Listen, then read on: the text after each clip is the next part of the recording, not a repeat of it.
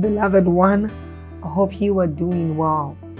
I want us to take a short reading from the book of Psalms, chapter 127.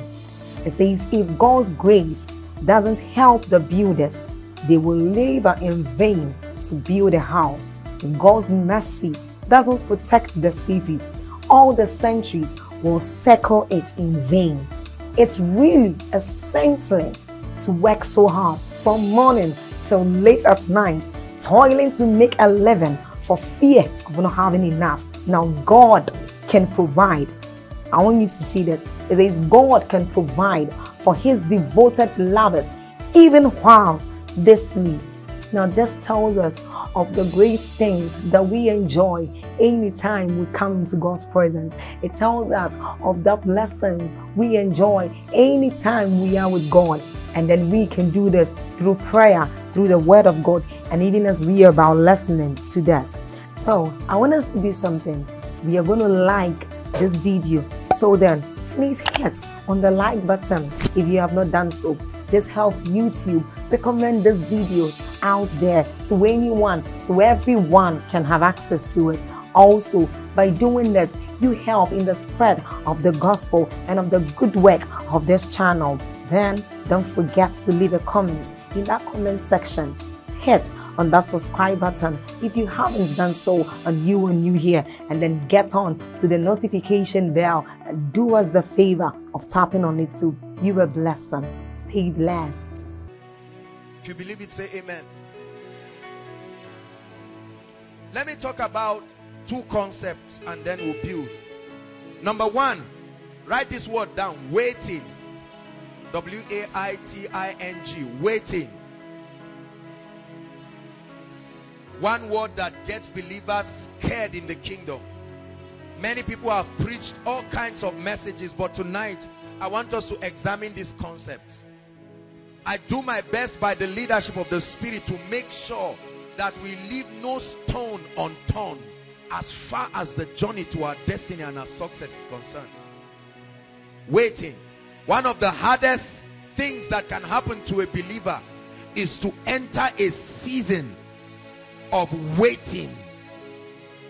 It can be so frustrating, it can be so painful that it will take the ability and the strength of the Spirit for you to survive that season. Please take note of what I'm sharing. No matter how anointed you are, no matter how great you are, if there is a prophecy upon your life, hear me, between that prophecy and the manifestation of that prophecy, a time will come in your life when you will step into this season of waiting. And it's important I teach you how it works in the kingdom. Otherwise, when you enter that season, you may be so confused and you will abort destiny, not knowing what is happening behind the scenes. Is somebody getting blessed already? Because many of us right now are in this phase as I speak right now. There are individuals who are at these periods of their life and truly they are confused, because this season rattles your convictions. Everything you have believed comes under the test when you come to this season. Your ideologies, your beliefs, your prayer life, your dexterity in the spirit, your endurance, everything you have ever acquired through the word will come under test. And if you cannot stand that test, brothers and sisters, you may stand from here and see Canaan, but you may never enter it. The fact that you have seen the vision, the fact that you have had the dream is no guarantee. The fact that God spoke to you is no guarantee that you will arrive there. Is someone hearing what I'm saying? You saw yourself a mighty evangelist. You saw yourself a mighty apostle. In your dreams, you see crusades. You see a lot of things in your dreams. You have seen that you are a financial apostle. You've seen yourself doing mighty things for the kingdom. I want to announce to you tonight that between the prophecy and its manifestation are stages and principles, and one of those stages is called the period of waiting. And if you do not understand this, brothers and sisters, you may never arrive there.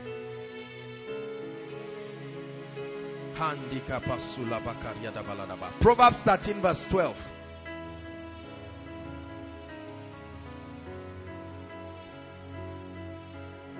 Proverbs 13 verse 12. Let's hurry up tonight. Open your heart. Hallelujah. Now the Bible explains to us. You see, look up please. I've spent my life not just studying on the kingdom, but studying about man. Because I'm a man, and I like to know what the components of my creation, my build up. I like to know what my strengths are, not as my personality, but the general man. I like to know who man is. What are his limitations? What are his predicaments? What are the vulnerabilities that can befall man? This revelation helps me to know where to lean on God more. Hallelujah. And here and there I have found certain inevitable weaknesses that are fabricated in man. And it will take us understanding those limitations and leaning on the strength of God to supplement for our inadequacies at that time. Otherwise we will not last. One of it is this simple scripture that many of us have read again and again. One to read. Hope deferred makes what? When you postpone hope, when expectations are not met, the Bible says it can affect your spirit man. Are you reading it here? The word heart, there's the same word spirit. When you hope for certain things, by our natural design, we love winning, we love achieving, we love accomplishing things. Are you getting my point? We love seeing a sign of progress in our lives. Is someone getting what I'm saying tonight? The Bible says, when that hope that we have that drives us into destiny, when those expectations that we have are not achieved, when it is deferred, that means when it is postponed, the Bible says it has an effect, not just in your physical body. It does not just create fatigue in your physical body, it affects even your spirit man. He said, but when desire cometh, it is a tree of life. When you achieve your goals and you hold on to it, there is the joy that fulfillment and accomplishment brings in every man. Hallelujah. That means when the waiting period between your prophecy and its manifestation gets too long, if you do not understand the technology and the provision that has been made in the spirit to carry you through that process, you may never arrive there. Are you getting what I'm saying? Although anointed, although born again, the Bible tells us that there is an inadequacy that is in man, that man does not have the ability to endure, to suffer long forever. That means a time comes in the equation of your life when your patience gets stretched out, no matter how good and godly you are. That means there must be a technology in the spirit that is able to hold you and take you to the place of destiny. Say amen. Now there are two dimensions to waiting, and I want us to look at it. Number one is that waiting, so that we don't confuse ourselves here, waiting can be a demonic strategy to delay and limit you from fulfilling your destiny in Christ. We must get this. It's very important. Waiting can be a demonic strategy. Please write it. It can be a demonic strategy to delay and limit you from fulfilling your destiny in Christ. I must balance this straight up, so that many of us do not sit down and allow the devil delay our destinies forever and then get convinced, because if the word of God is not rightly divided, the devil can use that it is written and convince many of us now. who should be preparing for miracle service next week and say, Lord, an end comes to this. There are certain periods of waiting that are not divine. They are not initiated by God at all. Are you getting my point now? They are strategies from the kingdom of darkness to delay and limit us from entering our prophetic destiny. That kind of waiting is called delay. Write it down. The name given to that kind of waiting is delay.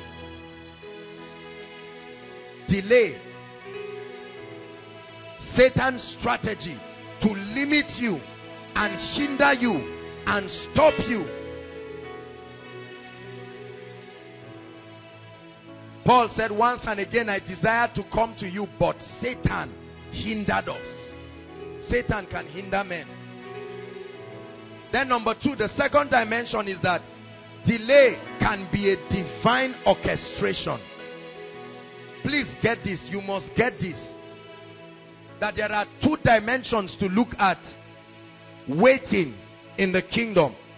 All of our teaching is within the context of the kingdom. That there is a waiting process and period that is orchestrated by the kingdom of darkness to limit us. And the name given to it is delay. But that there is a waiting period. There are these seasons that are divine orchestrations. Lamentations 3:25. Can we look at it very quickly? Is someone getting blessed already? Thank you, Jesus. Sorry guys, you soon go and sit down. Okay, just go. No, bless you. So you can be writing. It's very important that you write. Lamentations 3:25. Are we there? Everyone please look up and read before you continue writing. 1, 2, read.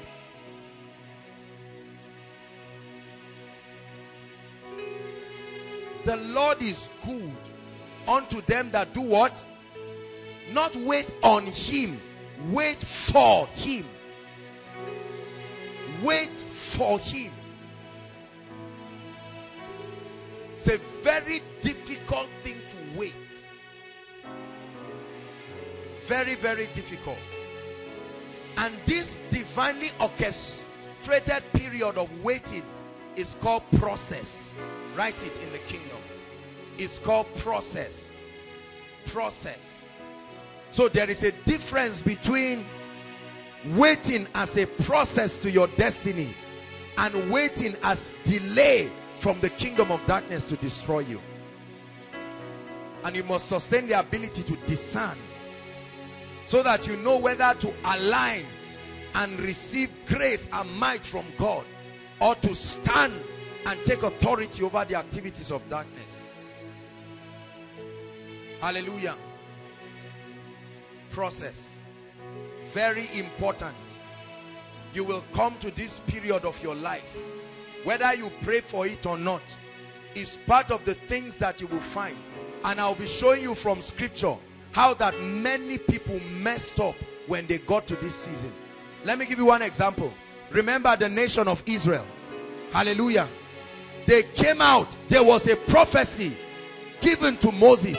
Even Moses, their leader, did not enter the promised land. Look up. Did you know that God never told Moses he was going to die on the way? Is that true?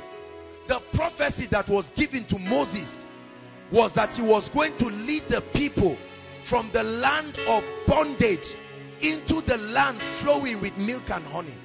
God never told him somebody will take up the baton. But between Egypt, brothers and sisters, and Canaan, only 2 people from that generation were able to make it. Only 2 people. They all had the prophecy. They rejoiced. They joined Moses after the parting of the Red Sea to sing. I will sing unto the Lord, for he has triumphed gloriously. The horses and his rider, because it had not stretched their patience too much, but they came to a point. Look at all the things they did in the wilderness because they did not understand this operation. And listen, if you do not learn the lesson, you will do the same thing. It's easy to talk about them. Thank you, Jesus Christ. A few thoughts about waiting that I want you to note. Number one, in the kingdom, please make sure you note that we are talking with respect to the kingdom. In the kingdom, waiting is not the absence of progress. In the kingdom, waiting is not the absence of progress. For many of us, our concept of waiting is to stand still, known to be motionless. But that's not the way it works in the kingdom. When you enter the seasons of waiting in the kingdom, it does not mean absence of progress. It also does not mean absence of advancement. That when you are in the seasons of waiting in the kingdom, it's not the same thing as saying you are in one spot not making progress. To you, you think you are in one spot because there's no physical evidence to measure your advancement. But I'm telling you right now that behind the scene, there is a lot of advancement taking place. Number two, waiting in the kingdom is not necessarily delay. It is the process of preparation. I'm taking out time to read it because I don't want us to miss it. You'll notice in the last few weeks I've been teaching very carefully, reading almost directly from my notebook here, because I don't want us to confuse and miss words. And then for our online people, I want them to follow on thoroughly. Waiting is not necessarily delay. It is the process of preparation.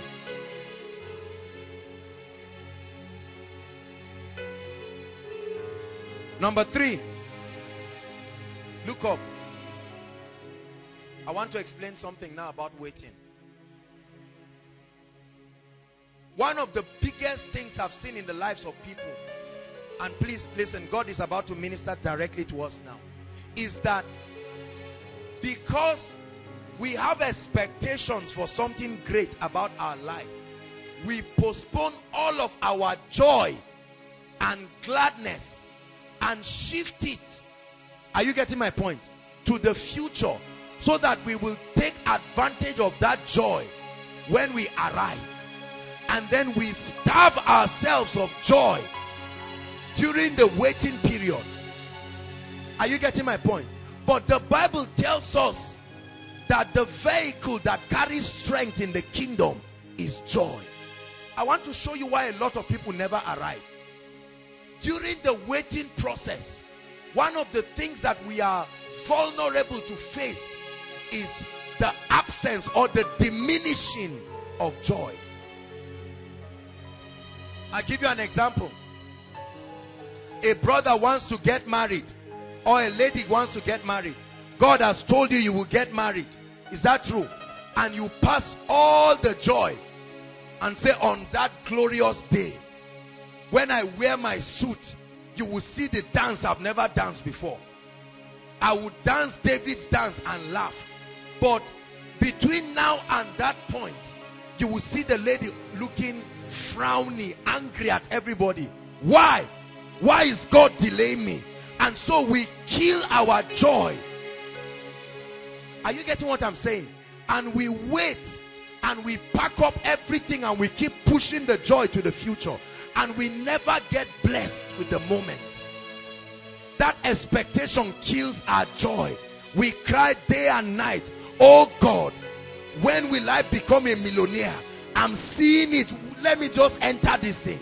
And you see joyless believers, angry and offended at God. Note this tonight, that waiting should never postpone your joy. You can be joyful while waiting. Never wait until you arrive. Your joy gets complete when you arrive, but that joy should start and go with you all the way, because the Bible says the joy of the Lord is the strength that you will need. There is a difference between joy and happiness. If I give you 1 million now, there is every reason to be happy. That's not joy. Hallelujah. But joy is of the Holy Ghost. Is the strength and the sense of rest and merriment that comes based on the conviction of God's integrity. So when there is no physical evidence, you are joyful. He said, rejoice in the Lord. And again, I say rejoice. Look up, please. How many of us have killed our joy? There are so many people. You see a lady of 20 years looking like 50. Why? Say, I'm not in a relationship. God spoke to me. Am I the worst person in the world? No joy. You stand outside tomorrow morning and watch all the people that move. 90% of people are joyless people. They get up in the morning, there's no sense of joy and merriment. You ask them why, and they give you all kinds of legitimate reasons, and they believe that they are justified on the strength of those reasons not to be joyful. And they never arrive at their destinations. Is God speaking to someone tonight? That's what changed our parents. Many of them, when they got married like us, they were happy people. Eventually, their expectations, they expected that when the first child is 5 years, they would have been millionaires, established in their dream jobs, having their own homes. Unfortunately, they had wishes, but they did not understand the principles that will make it happen.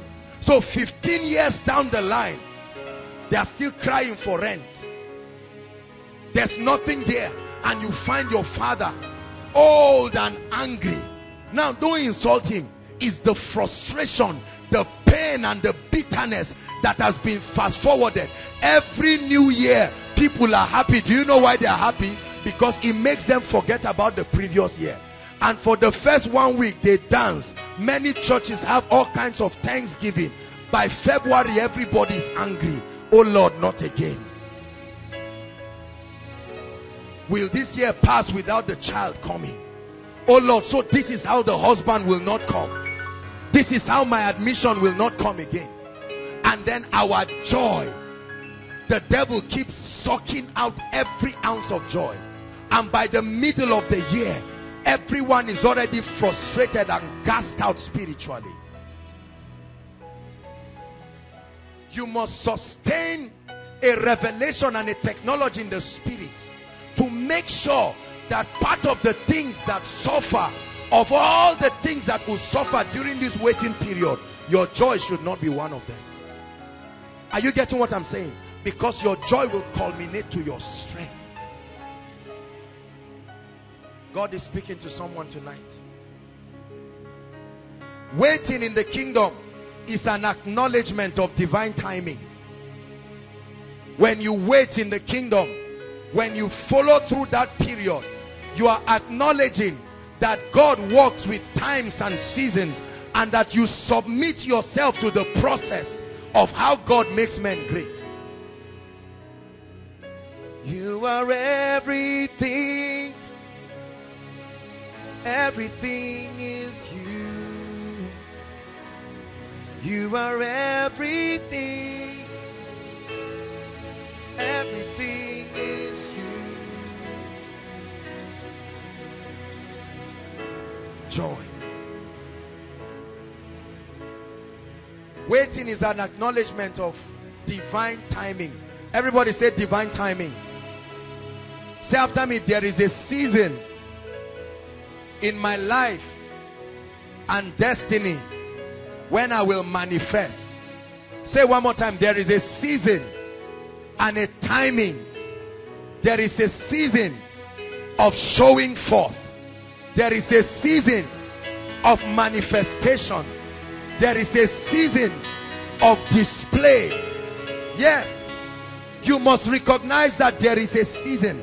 Brothers and sisters, it's called due season. Everyone say due season. Due season. The second word I want us to consider tonight before I begin to build is the word impatience. Write it down.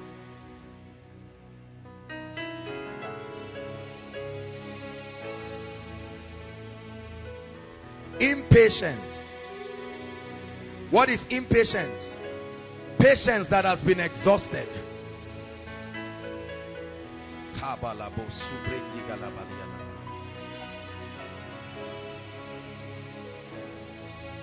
Patience that has been exhausted. Tonight I speak like Prophet Elijah, that cruise of oil that is left will not run dry. There is a technology that will refill it tonight. In the name of the Lord Jesus Christ. Brothers and sisters, impatience is deadly and is dangerous to your destiny. Write it down and underline it. Impatience is deadly. I think that's one of the greatest keys, in my opinion, one of the greatest keys that the devil has used to destroy Africans, Nigerians, and young people in general. Impatience.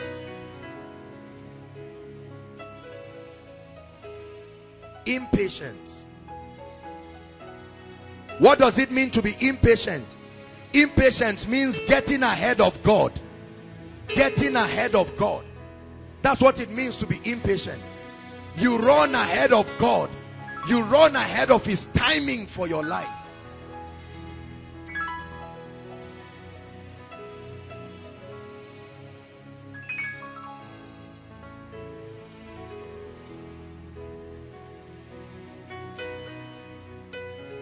Impatience is a dangerous thing. God is speaking to us tonight, because many of us are where we are at this point of our lives because of impatience. There are many of us that stress is almost killing us right now because of impatience. Hallelujah. Very, very important. You are a young lady, you're just 21, you want to kill yourself. If I don't marry by 2014, let it not be that I'm a Christian. And you are yoking yourself. You fasted for 2 weeks, which is supposed to be wonderful if it were for a just cause. But at 21, there's all kinds of pressure and you can't wait. There's no patience. Impatience has driven many of us into all sorts of things. Everybody say, I receive grace to be patient. Abraham was a man in scripture who the tragedy of impatience caught up with him. Just write the scripture. We may not read it for time's sake. I want to hurry up and I want us to finish very fast. In Genesis chapter 16 from verse 1 to 4. Well, let's just look at it very quickly. Genesis 16, 1 to 4. That man Abraham, God had spoken to him. Now it was taking too long. The result was not coming. And the Bible says in the 16th chapter, now Sarai, Abraham's wife, bare him no children. So this was an issue of barrenness versus the promise of God that he would be the father of all nations. And she had a what? Please read. And she had what? And that handmaid was an Egyptian whose name was Hagar. I want to show you the danger of impatience. Every time impatience begins to grow in your life, you are about to wreck and jeopardize your destiny. Because very soon, there will be something around you that can be an option. Are you getting what I'm saying? Many people have missed out on God's best for them because they could not wait. 2 days to enter God's best. We made all kinds of decisions in our lives.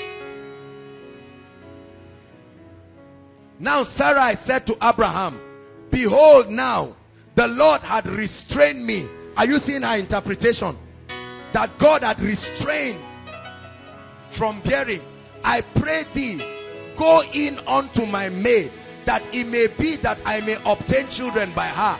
And Abraham did what? Because Abraham had been eyeing the girl since. It's just that he didn't have the courage. How will he now tell his wife? Are you getting my point now? Impatience will create pictures around your life. If by August a godly brother does not come, God is my witness, I will go anywhere, even if it's my village, and carry anybody. The Bible says Sarah told Abraham, I'm sure they have had quarrels and quarrels. And Sarah said, okay, this is a handmaid. She's younger than me. She can still be fruitful. Go ahead and sleep with her. And Abraham said, now you are talking. Abba, now you are talking. Let's make this promise come to pass. Abraham did not argue. The young lady did not argue. Guess what? God too didn't say anything. The fact that you are doing things wrong and going ahead does not mean you are right. Are you getting what I'm saying? Did you see that the lady got pregnant? The fact that you compromise and it works does not mean it's God that made it work. There are many things that can happen in this life without God. Marriage can happen without God. You can make money without God. Are you hearing what I'm saying? You can get the job without God. Oh yes, you can get the admission without God. It's easy to compromise and get the blessing. But every time impatience leads you to take action, get ready, because an Ishmael will be born. You are everything. Everything is you. You are everything. Everything is you. Look at verse 11 and 12. Let's see the tragedy of this union. The product of the inability to wait for the word of the Lord. To wait for the seasons. And the angel of the Lord said unto her, behold, thou art with child. Listen. And shall bear a son, and shall call his name Ishmael, because the Lord had heard thy affliction. Verse 12. And he will be what? Was that what she planned for? Abraham, was that the blessing you were told? He said this union will be a wild man. His hand will be against every man, and every man's hand against him, and he shall dwell in the presence of all his brethren. That means this troubler will be everywhere. Till today, the world has not recovered from the union. Less than 1 day of pleasure as a result of impatience jeopardized a generation. Who is about to jeopardize his destiny here? There are people here that are about to make decisions as a product of impatience.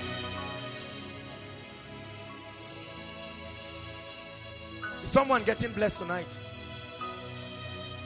The nation of Israel in Exodus chapter 32, when they came out of Egypt, Moses went upon the mountain for 40 days. Look at me. It was a waiting period. Is that true? They didn't see any progress, whereas Moses was on the mountain intercoursing with God. So something was happening. That they could not see did not mean nothing was happening. Brothers and sisters, it looks like your life has been stagnant for years. You think you are stagnant, but if God should open your eyes to see the giants you have been conquering in the spirit.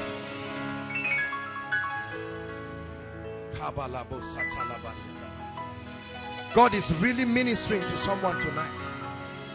It's not the way you have been looking at it. It's not the way you have been looking at it. Physically, you have not been in school for 3 years, but there is a progression. The Lord has been doing something. The job did not come. 5 years after graduation, you are still struggling, and you believe you are like every other jobless person. Is that true? There is an investment of the Spirit in you. Only if you believe that waiting is not equal to delay in the kingdom.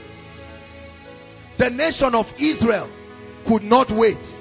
And what did they tell Aaron? Let's look at that verse, Exodus 32. Very quickly. Is someone getting blessed? Impatience can jeopardize your destiny. You can make mistakes that you may only be able to walk through, but never ever be able to cut out of your life. Hallelujah. And they told Aaron, they said, Moses is wasting our time. We don't even know whether he's dead or not. Please, we brought gold out of the temple. We remember that while we were slaves, we saw the Egyptians worshiping a god of gold, and it was the God that brought them out. Oh yeah, Aaron, come and build us this idol. Let's celebrate this idol. We can't wait. If there is God in heaven, why will he keep us in the wilderness for this long? 40 days. We didn't see Moses. He didn't tell us anything, and we are waiting. Let us build an idol. And while God was with Moses, advocating for the same people, they were destroying their own destiny by themselves. And Aaron said unto them, break off the golden earrings. They forced Aaron. They forced Aaron, which are in the ears of your wives and of your sons and of your daughters, and bring them unto me. Verse 3. And all the people took the golden earrings. They were so desperate to come out of that season. They say, is it not earring? Take. Oh yeah, all the women, remove your earrings. We need to carve out very fast. Never find yourself trying to help God in a process that is exclusively within his power to pass you through and bring you to a place of greatness. Many of us try to help God. Uzzah tried to hold the ark. He died, yet the ark never fell.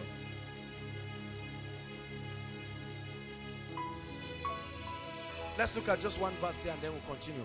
And he received them at their hand and fashioned it into a graving tool. After he made it into what? A molten calf. And they said, this be thy God, O Israel, which brought thee out of the land. So after 2 years, the child doesn't come. After praying and praying, oh, we trust God. And then somebody comes to say, there's one man, oh, it's not like I'm suggesting that you should go there. Me, my heart is name. Praise God. The man can pray. It's not like a herbalist. It's not exactly, it's not a pastor. It's not a herbalist, but he used to help people. You say, really? 2 years ago when they told you, say, no, I'm a child of God. 2 years later, you are almost gassed out and you say, let me talk with my husband about it. And you know men, when you are talking, it looks like they will say no. And then you are talking and you say, where is the man? Say, have you seen him? Who has he given a child to? Say, let's be careful with all these people.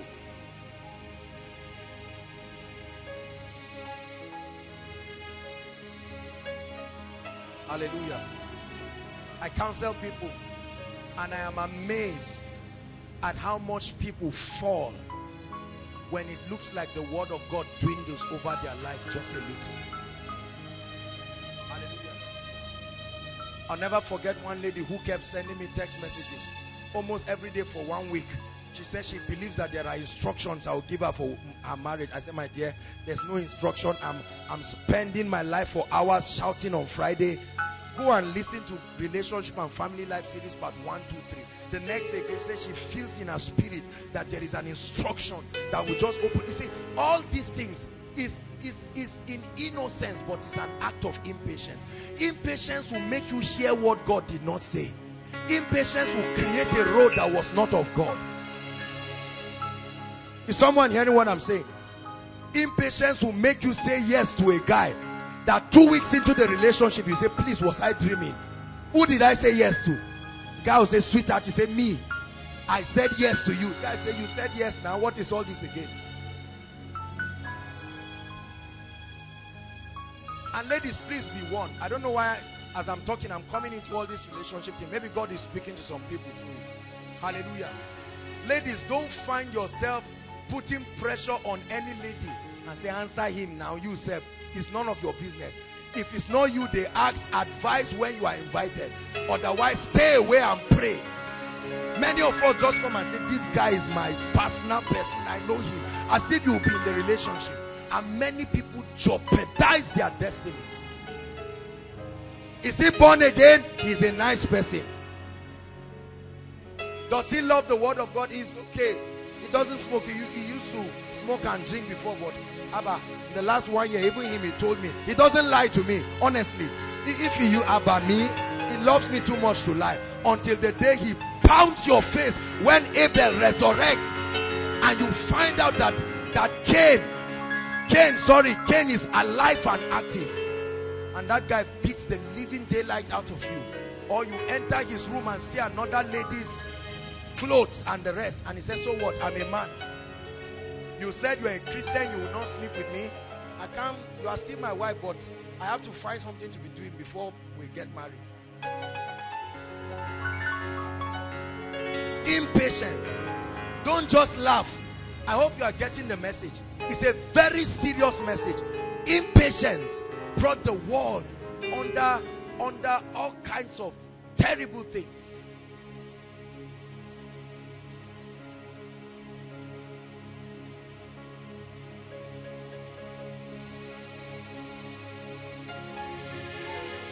Is someone getting blessed? Let's hurry up.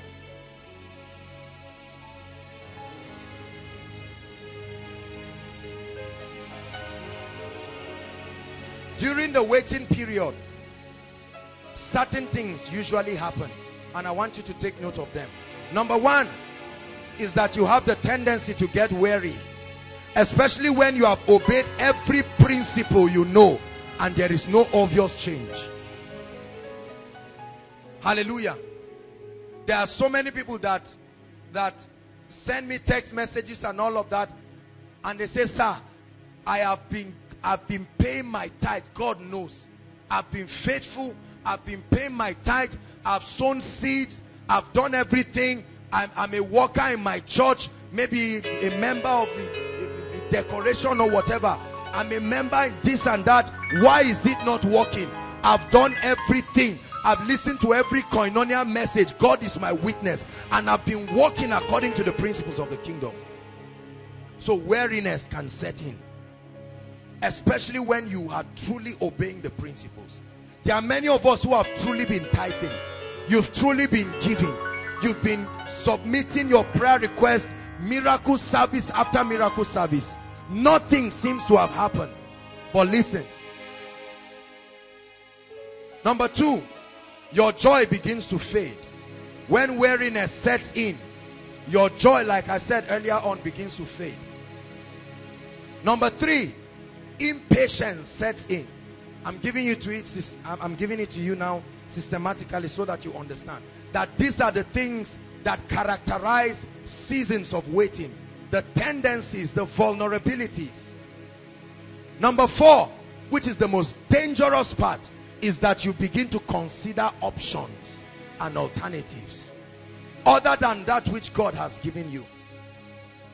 Options. Usually those options are devilish. Usually those options may even look spiritual, but that's not the blueprint of God for your life. When Jesus met Peter, look at me. When Jesus met Peter, he told him, come, follow me. I will make you a fisher of men. Is that true? But when Jesus died, just for 3 days, Peter did not see Jesus for 3 days. His patience could not pass 72 hours. And in John 21, he said, oh boy, I go a fishing. And the disciples said, we go with you. In other words, let's go back to an option that we know something about. And when Jesus saw him, in chapter 15, thereabout, he said, lovest thou me more than this? How many of us have given God options? God told you are going to be a great man of God, but he said be patient. You were not patient. Now you have started a fellowship that is almost killing you. Only you and your best friend who is tired, he wants to leave. It's just that he doesn't know what to do with you. Only two of you. Every evening, only two of the person is tired. Because although you are genuinely called, but you cannot wait for timings and seasons. Hallelujah. I remember one pastor gentleman years ago. That guy is still struggling till today. And if he doesn't adjust, he may still be struggling till only God knows when. I remember his fellowship years ago appointed him, and they said he was supposed to be chief usher. It was such an embarrassment to his personality. And he said God did not tell him in the blueprint of his ministerial call that he will be chief usher. If they cannot honor the grace of God upon his life and give him something honorable. By honorable, he means maybe president of the fellowship or something close to it. See that? Many of us have edged ourselves out of the preparations of the Spirit. We'll come there. Because we have given ourselves options. Options. Hallelujah. God gave you signs. He gave you symbols. He gave you tokens that will signify to you when certain things are his will. You have not seen them. The equation has not lined up. If God tells you something, 80% is still not God. You must wait until it looks like God. It's amazing how impatience can make a thing look like it is God, whereas it is not of God. And so somebody comes and says, will you like to be a pastor in our church? And they say, thank you, Jesus. I knew it. You people are underutilizing my anointing. Anytime God did not send you, be sure that you will not see his hand. See, let me tell you, this is one of the reasons why people move ahead of God and they keep struggling until the season comes where God catches up with them and they call it breakthrough. Then they make another mistake again and they wait. Why don't you walk with God? It's dangerous to walk ahead of God. Hallelujah. Impatience. Some of our parents have put our families in trouble because of impatience. I must build a house this year. I must build a house this year. Because my colleagues have built houses. Me too, I must build a house. I must buy 3 cars this year. One for me, one for my wife, and one for the children. And some of you are part of the sponsors of this impatience. Daddy, do it. You can make it. I believe in you. And now we put all our parents under all sorts of nonsense pressure. Because there is no impatience. There's no patience, sorry. Hallelujah. Some of us are here. If you want to wear tomorrow's clothes today, get set to walk naked tomorrow. Are you hearing what I'm saying?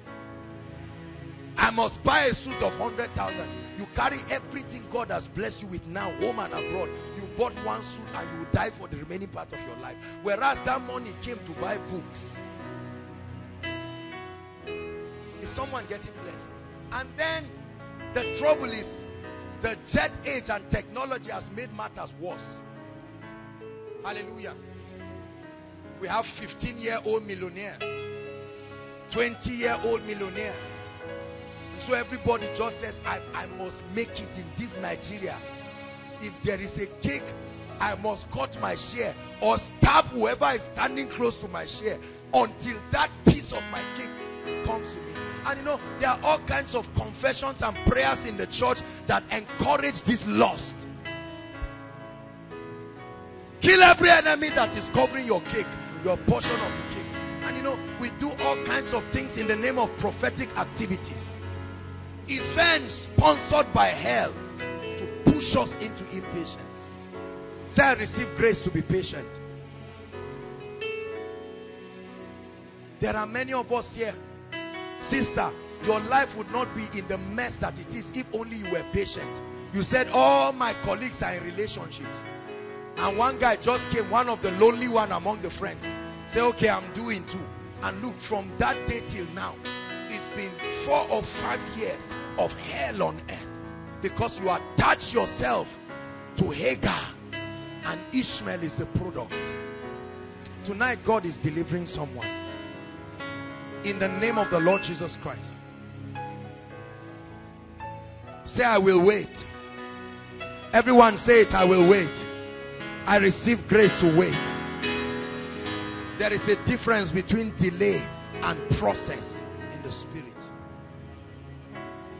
If you allow the devil to destroy your life. Listen, let me tell you, I shared with you a few stories last week. I remember when a few years ago, I would be invited to go and minister. Then there was no protocol, no nothing. And I would prepare, fast and pray, right? And go and minister. And at the end of it, The people will not even say, oh, there is an honorarium, we want to appreciate you. And I mean, I will fast for days as if I'm preaching in an international conference somewhere. And then I'll go, and sometimes it's when I arrive that they'll push people in front. Praise God. And say there is a place. And I remember, I will never forget, 2 pastors, they came and met me. They said, man of God, the kind of anointing you have, there are some bishops that do not even have it. Why are you underutilizing this anointing? Many of us will hear that thing and say it's true. It's true. I'll never forget, through the rain, through the sun, through whatever, I will risk myself, pay my own transport and get there. I will never forget, there was a gentleman from BLW. It was his suit I used to borrow when they invite me for ministration. I will borrow his suit in Suleiman, and then Janfa had one nice loafers. His brother gave him. He will give me the loafers. The only thing I had was maybe socks or something. You are laughing. Don't be carried away by suits and all these things. Because the trouble with men of God is they never open up the process that led them to that place. They make it look easy, as if it just happened by one prophetic word. And many of us are already running. You're already calculating your offering and your honorarium by Christmas. You better wake up. The journey is still far. In Jesus' name. It's not that I'm not prophesying that. I'm used to saying in Jesus' name, forgive me.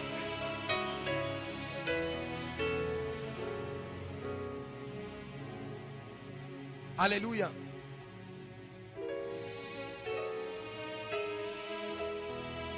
You must learn to wait. You must learn to wait.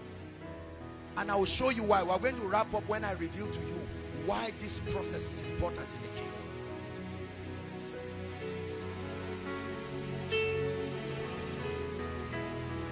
I'll never forget one time when I got an honorarium of 10,000. I couldn't believe it. It was like I was dreaming. 10,000 for preaching something that is my passion, that I will live and die for it. Brothers and sisters, a time came in my life when even me, I started talking to myself. I said, but God, why are people doing this to me? People took me for granted. They would have list of ministers that they are bringing for programs, but they'll find out that the cost implication for holding those graces is so much, and then they'll run to this scapegoat called Joshua Selman.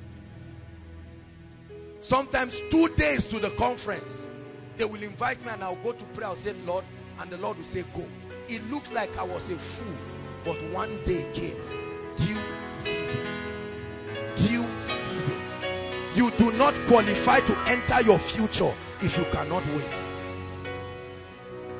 Who is God speaking to tonight? God gave you a small business under 100,000. You've not been effective there. You're already dreaming. In the name of Jesus, in 2 months, I'll be riding a Jaguar. You better stop dreaming and settle down and understand how things happen in the kingdom. Tame your lust and line it up with the seasons of the Spirit. There is a difference between speed and foolishness. Are you getting what I'm saying? Many people step into seasons that is not God. Let's listen. If you force a door to open, whether it's God that opened it or not, it will open. But the trouble is, when they ask you who sent you, you will turn back and find out that you've been going alone.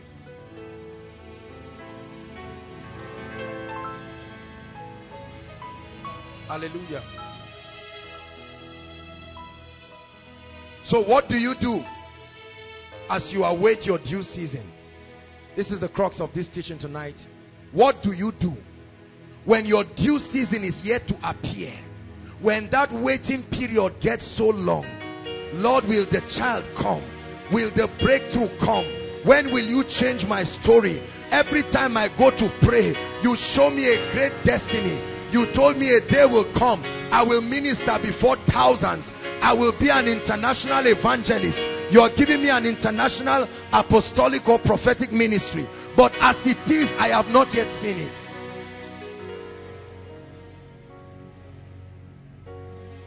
Number one, I'm giving you the formula. Brothers and sisters, if you keep this secret, you will survive the process. Between prophecy and manifestation, you will find out that while men are falling by the wayside, there will be a strength that will carry you. Number one, during your waiting period, you should do the following. Recognize that there is a divine timing and a due season. It comforts you to know that your wait is not forever, because God is not a man that he should lie, nor the son of man that he should repent.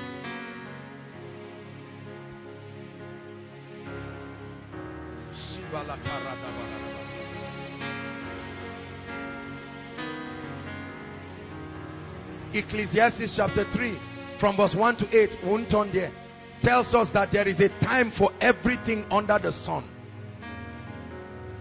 The Bible says John remained in the wilderness until his what? Season of appearance. Everyone prophesy to yourself, my season of appearance is coming. Prophesy it, my season of appearance is coming. Can you turn it into a prayer in 1 minute? I may not look like it now, but my God, there is a making, and my season of appearance will come. I have a portion among the great, and the hand of God will bring me there. I will stay true. I may not be able to preach now. I may not have money in my pocket now, but there is a due season. It has been written by prophecy.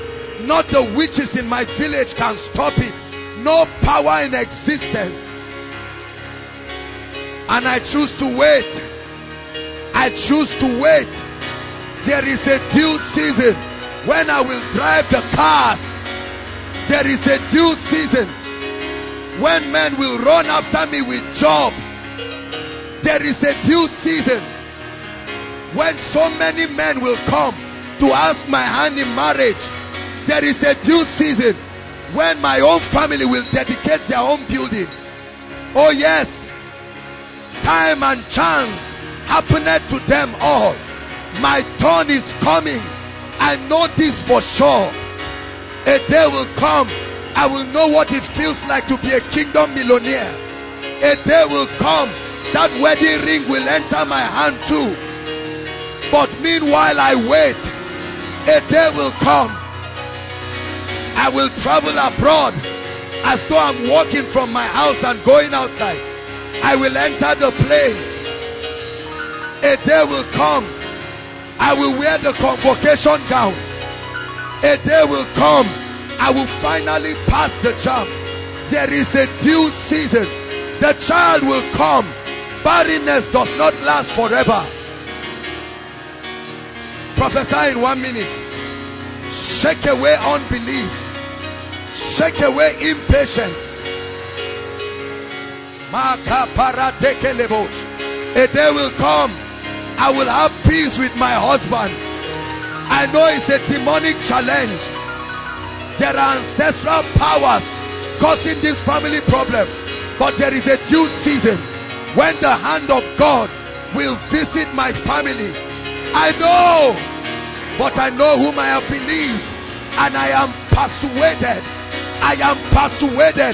I may not see the wind, I may not see the cloud, it does not look like it will rain, but the hand of Jehovah, that hand that regulates times and seasons, my turn will come. I will be on television. My turn will come. The healing anointing will finally walk. My time will come when my profiting will appear. It's called my season of appearing. It's called my season of appearing.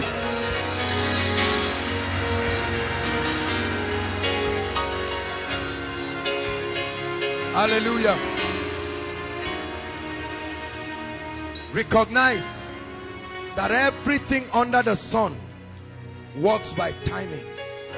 So when men are pushing you into seasons you are not ready for, listen, I cannot tell you. God gave me an instruction, and God told me, he said, that he would use koinonia messengers like angels and messengers of fire and send them across the nations. And God specifically said we should never, not in this season of ministry, begin to sell tapes and do all of that. I cannot tell you how many people have called to say, man of God, you are robbing your ministry of millions of naira. I said, I appreciate your interest, but there is a season. Are you hearing what I'm saying? So many people have spoken to me. Come and open Koinonia branch in Abuja. Come and open in Lagos. Come and do this. Come and do that. I told you in 2006, after our crusade in Jos, it was so powerful. The PFN said that we should come and open a branch of the ministry. They were willing to give pastors so that we would train and have an auditorium. I went to God and God said you would die. That was exactly what I told them. That God said I would die. Listen, many men of God today, do you know why ministry is killing them? Although God called them, they have opened other seasons for themselves. God never spoke to them to start a church. They started a church. Now they are wondering, no money, no nothing, no grace. There are many people, God told them you are an evangelist. They said I need a base so that I will have money. As though God cannot finance his work. Are you seeing how it has gotten a lot of people into trouble? Never do anything without asking God. Even if God said yes yesterday, ask him today again. 3 days for us to start Koinonia, I went on a retreat. 3 days I went on a retreat. And I said, Lord, it's not that I'm doubting you, but I want to confirm again. Peradventure it was my flesh that ministered to me. Hallelujah. When you see what the hand of God is upon, even if you are a critic, you will know that there is God in what is happening. Hallelujah. What season in your life have you opened prematurely as a result of impatience? I know you are anointed MOG. Who asked you to start a healing ministry? You started gathering sick people and telling all of them, write what is wrong with you and lift it up. You want to become a great man. Everybody you laid hands on, nobody was healed. The people are angry. They are planning to beat you by the next healing service. You better go back to God and ask questions. Hallelujah. Many people have produced albums prematurely. They produced 5 albums. Not even their immediate environment, no. They traveled abroad, took the albums, it didn't sell. Because the season. See, I taught you last week that favor is one of the clearest signs that God is with you. Hallelujah. Recognize that there is a due season. Sister, be delivered tonight. The husband will come. You are not the first to get married. Neither will you be the last. Brother, I know you are almost 30 years old. Relax. It's better to enter a profitable relationship at 30 than to enter nonsense that you sweat for 3 years before the arm of God will come to deliver you. Some of you see people in relationship and you admire them. Go and talk to them in truth and find out. Some of them, as they are going, they are just tired. It's just that they don't know what to do again with their lives. There is a child. They are already married. Say preparation.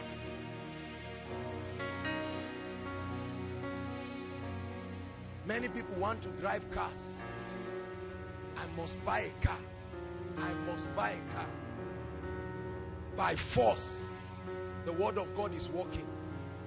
Nobody ever drove a car in my family. I must be the one, and it must be this year. Calm down. Look, trust me. We prophesy all the time, and my greatest joy is to see everyone blessed spiritually, financially, socially, and so on and so forth. But then, God will judge me if I tell you that after prophecy, it will just happen to you the next day. It's not every aspect of your life that will happen like that. There are seasons. Everybody says seasons. There is seed, there is time, there is harvest. Let's hurry up. Number 2. Every time you are about to get weary because the waiting period to your breakthrough is so long, and it looks like, will God ever come? Will I ever get to Canaan? After crossing the Red Sea, while you are rejoicing, thinking that's all, you find out that there is another mighty battle waiting for you. Listen, the second key is to meditate on the faithfulness of God. Meditate on the faithfulness of God so far. Count your blessings.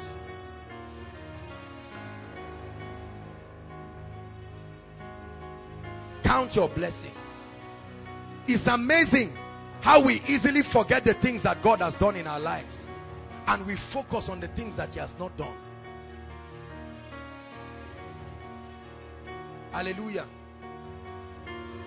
Oh Lord, this house is too small. We are tired. We need a change. Remember when you were managing with one room, and that one room, it was your friend that gave you.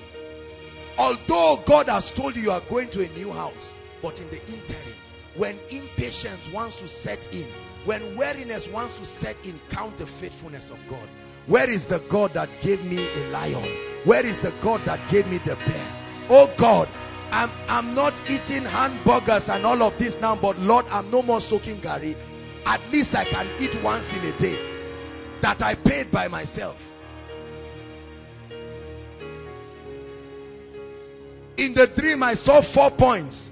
When the result came out, I saw 3.1. But Lord, I give you praise because it used to be 1.7 and you have helped me. You must learn to meditate on the faithfulness of God so far. It's easy for Satan to trivialize God's faithfulness in your life. Once in a while, I have the opportunity to go to hospitals to see people, and then I pray for people once in a while, and I am humbled at the confidence of people in the midst of, humanly speaking, unchangeable situations. Hallelujah. I have spoken to so many HIV patients in my life, and you look at some of them, and you, humanly speaking, you can say it's over. You are counting days, but you see the joy. I remember speaking with one of the women very recently, and this woman was rejoicing. She said, I now have a ministry. And it was, she did not even come for the counseling for healing. She had so conquered it that for her to live is Christ and to die is gain. She was focusing on something else. Yet there is somebody shouting and arguing, if the husband does not come in 2 months, Lord, if I backslide, let it be that it's your fault. Are you hearing what I'm saying? There are people who have been diagnosed. Oh, you need to go to the hospital, brothers and sisters, and see people whose legs, they amputated the legs, and then you keep seeing them singing, His faithfulness is forevermore. A pretty lady who is not married already, but she had an accident and one eye is gone.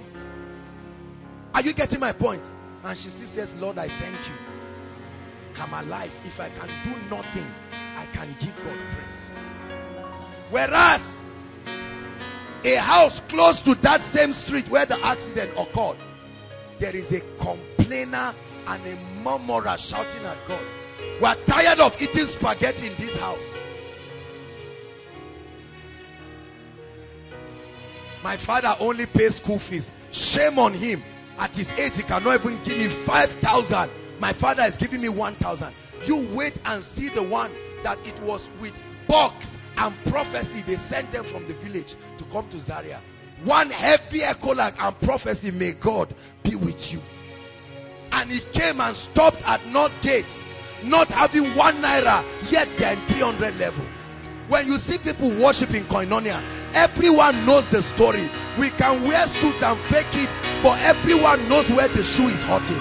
So don't let anybody stop your praise when it's time to worship God. They gave birth to them in a nice maternity ward. They gave birth to you on the road. The faithfulness of God.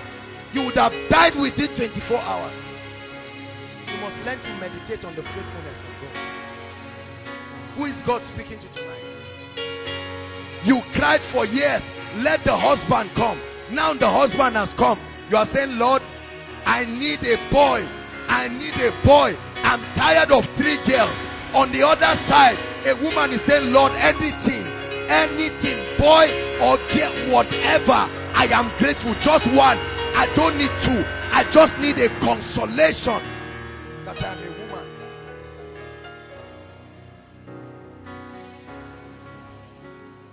What to do? This is one big secret of my life. You never find me frowning and wondering, what will my tomorrow be? Me? God has done too much in my life. I can begin to count on the faithfulness of God till my time of manifestation comes and it will not finish. Hallelujah. That's why by the grace of God, there is no reason for me to envy any man till I die. People challenge me, I am happy. But God has done too much in my life. I will be the most ungrateful person in my life if I ever try to trivialize what God has done. Sister, you are always complaining, but you forgot you are beautiful. What's there about beauty? Oh, may God change it for one day and you will know what is there about beauty. Are you kidding? Beauty took a woman from her village to become the king's wife. You never say, Lord, thank you. Every day somebody says, I'm fine. To an extent, when they say you're fine, say, please don't mock me. Hold on. See, let me tell you something. Ungratefulness is a terrible disease. Is sin before God. Refusing to acknowledge the things that he has done. Shine on me. It's your grace. Your grace. I'm nothing without you. It's grace. Your grace. Shine on me. Hallelujah. You are there complaining.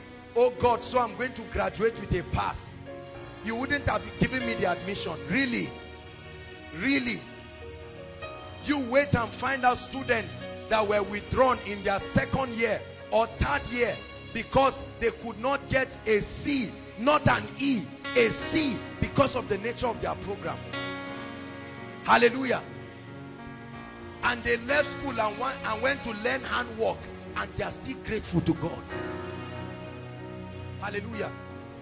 Can we take 2 minutes to count our blessings? Go ahead and do it. Just in 2 minutes and we'll continue. Think of when you were nothing, brothers and sisters. Oh, I know what God has done in my life. No amount of honor will fool me. No amount of grace. Some of us were cultists. God saved us. Some of us, when God saved you, you could not even speak English. You know it. Your family is still living in a hut right now, but God has exalted you. Tell him thank you. Your grace, we're nothing without you. Those of us who have been in this ministry for a while, remember when we used to sit on the floor. Remember when we used to sit on the floor. Who is God speaking to tonight? You are a graduate and you are still complaining. How many graduates does Nigeria produce in a year? I heard about a lady who had a ghastly motor accident today and died. How many of us have escaped accident?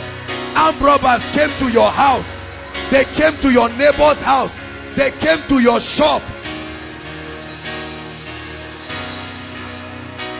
Terrorists blew bombs in different places. Some of you saw it. You saw them. They pointed guns at you. But there was a hand of destiny that delivered you. When have you become ungrateful? Go ahead and pray. And say, Lord, although I have not seen what you will do yet, I have not seen the manifestation, but I thank you. I thank you. The God who did it for me before will do it again. The God who gave me a husband will give me a child. The God who gave me parents. The God who gave me admission will pay my school fees for next session.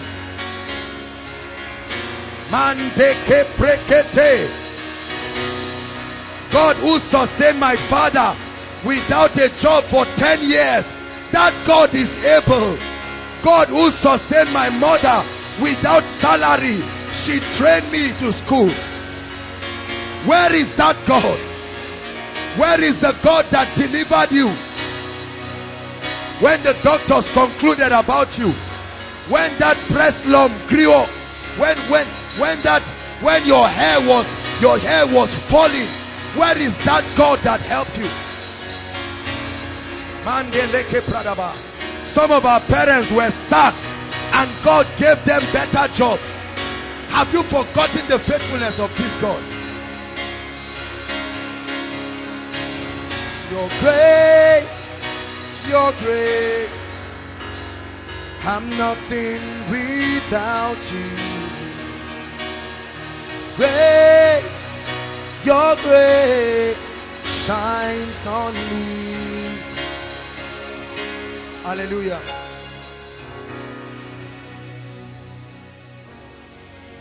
There are 7 secrets the Lord gave me. And the Lord told me if I keep these secrets, nothing will stop me from becoming what He has destined for me. One day maybe I will share them. But one of it is this that I've shared with you tonight. If you know how to take advantage of your testimonies, you will never become a victim of impatience. Let's hurry up. Number 3. What to do while you wait for your due season. Employ the weapon of praise. Many people do not know that praise is a weapon. Employ, when you count your blessings, then you balance it up with praise. And see the devil that will stand to speak discouragement to you. Habakkuk chapter 3. Let's hurry up. Habakkuk chapter 3. Let's read from verse 17. And let's see what the prophet had to say. Habakkuk chapter 3. Brothers and sisters, this is what makes some people mighty. And they walk upon the earth as if Satan does not exist. There are revelations that empower men. Although, everyone look up, the fig tree shall not blossom, but at least there is a fig tree. Is that true? Neither shall fruit be in the vines, but at least there is a vine. The labor of the olive shall fail, and the field shall yield no meat. The flock shall be cut off from the fold, and there shall be no herd in the stalls. Verse 18. Oh, hallelujah. Come on now. Somebody say, yet I will rejoice. The WAEC result did not come out well. Yet I will rejoice. I will joy in the God of what? The God that will bring that salvation. I will rejoice. Although nothing may seem to work. Some of you, as you go back right now to your homes, the truth is that there's nothing to eat this night. yet I will rejoice. I remember times in my life, I've told you, when I would buy bread and cut the bread and put granite and close it and give thanks to the God of Israel, because I knew that what was in me was greater than a restaurant, greater than whatever. Can you sing the song he's playing now, Sam? What does the song say? Let's even understand the meaning of the song so that we know we're singing. Igbo people, what does it say? Email. That's what I'm saying. What's the meaning? Thank you. Huh? Thank you. For what? You've done well. God bless you. Email. Just worship God within 1 minute. Email. Oh, Kaka. Oh, Yekeru.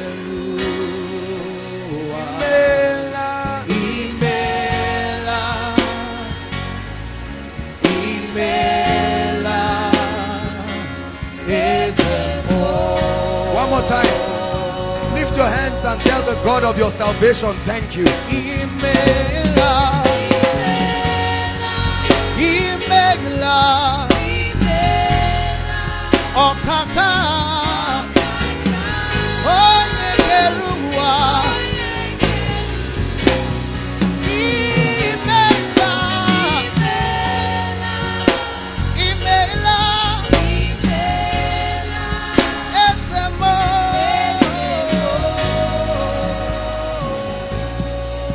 Psalms 138, very quickly. Psalms 138 verse 1. Powerful scripture. I'm giving you the arsenals to go back and bulldoze the gates of hell and let the devil know that although you were almost gassing out, you came for koinonia tonight, and that the oil will never run dry. He said, I will praise thee with my whole heart before the gods. All the gods that want me to be weary, he said, I will praise you before the gods. I will sing praises. That means I will look at all of these options and I will dance before God and say, it's better for me to remain barren than to go to a herbalist to get a child. The weapon of praise. The weapon of praise. Let me hurry up because I want us to take at least 5 or 10 minutes. 2 more points and we'll round up. We have to praise God this night. Number 4. What do you do while you wait for your due season? Number 4, look up. Begin to act like the future you see coming. While you wait, if you truly believe that you are going to enter that future, begin to act. If you think you are going to get into the palace, then start learning the language of royalty. It's the sign of faith that you are preparing. You believe you are getting married. Start behaving like a married woman, not a small girl. Change, switch, have the mindset, develop the ideologies that conform to the new level you are entering. Start acting like the person you believe you are going to be. Develop the mindset. You believe you are going to be a multi-billionaire CEO. Start behaving like that. Don't behave like an armed robber. Don't read any nonsense you see on the internet. Compose yourself. Start carrying the traits of leaders. You believe you are going to be an exceptional leader. Start training yourself. Don't speak anyhow. Great men don't speak anyhow. Start learning the protocol of greatness. There is a protocol that leads you into the realm of greatness. You believe you are going to be standing before presidents. Start behaving well. With your plate of gari, use fork and knife and learn. No problem. Make your mistakes. You are doing it in the secret place. A day will come, you will do the real one. For sure.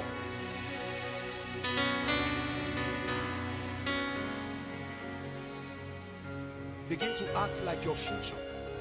When Joseph knew He had seen it in the spirit, seen it in the dream, that a day will come he will stand. The sun representing his father, the moon representing his mother, and 11 stars will bow to him.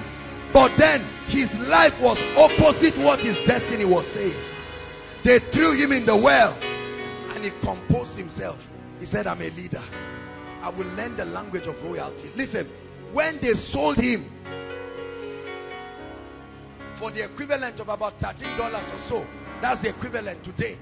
$13, you sell a human being. Were they so broke that they sold their brother to go away? But Joseph said, no problem. There's one song we used to sing before. You can take my coat, you cannot touch my destiny. We used to sing and jump with it during missions. Then in FCS, that you can take my coat, you cannot touch my destiny. Should I teach you? 1 minute. 1, 2, sing. You can take my coat, you cannot touch my destiny. They can take your coat, they can lie against you, they can scandalize you. That's taking your coat, but it will not touch your destiny. They can say you will never make it, no problem. That's taking your coat. It doesn't just mean till a woman comes to lie that you rape her. Whatever men do to impede your progress, they are taking your coat. But they can take your coat, you cannot touch your destiny. See, this must be your contemplations in the secret place.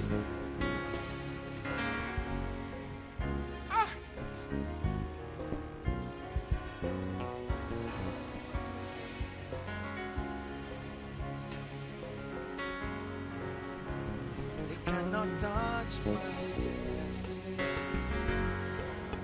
The cost of your future is preparation. The cost, the price, the cost for your future is your preparation. While you prepare for your due season, keep getting qualified for that future. You will never enter a future that you are not qualified for. I shared this last week. God will never bring you into a future you are not prepared for. So he will hold back that time so that your preparation will coincide with the comings of times and seasons.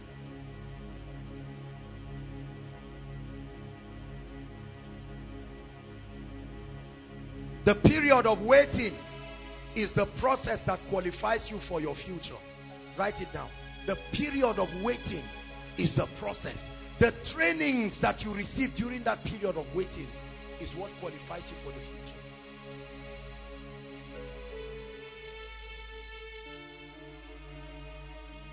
So your waiting period is a period of preparation. Everybody say, my waiting period is my period of preparation. Say one more time. If God gave you the 5 million naira last year, he would have killed you.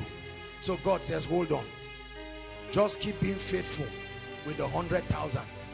Oh God, but my colleagues have 1 million. I said, nope, none of your problem. Just wait. And then you keep building yourself. God, I want the level of anointing that will move mountains and do all of that. God will say, just keep moving your chair in the place of prayer. Your chair is small enough for you to move.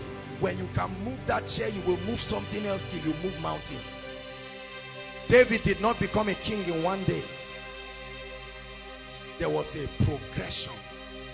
Although he was anointed for the palace, there were seasons.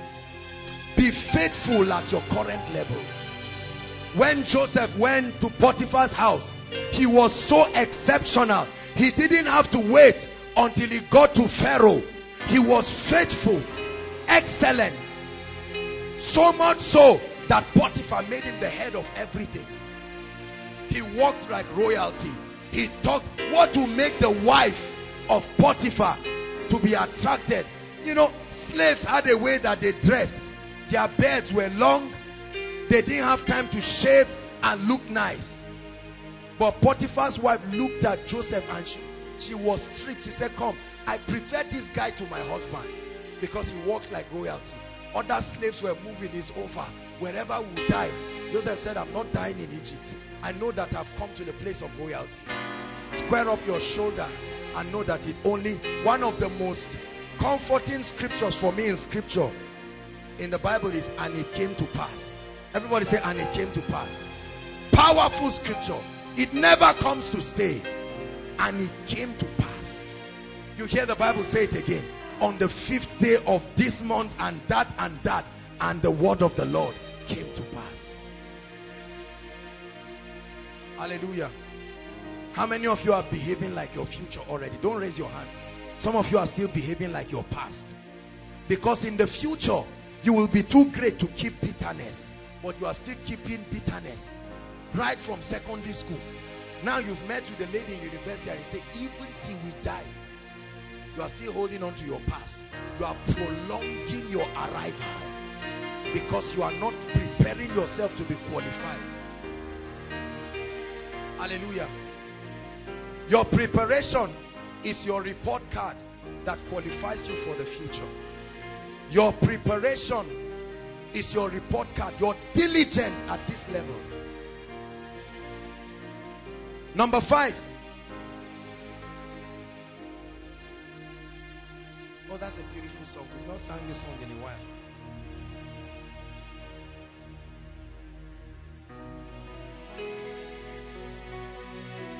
You think I'll sing it? Let's continue. I'm trying to rush.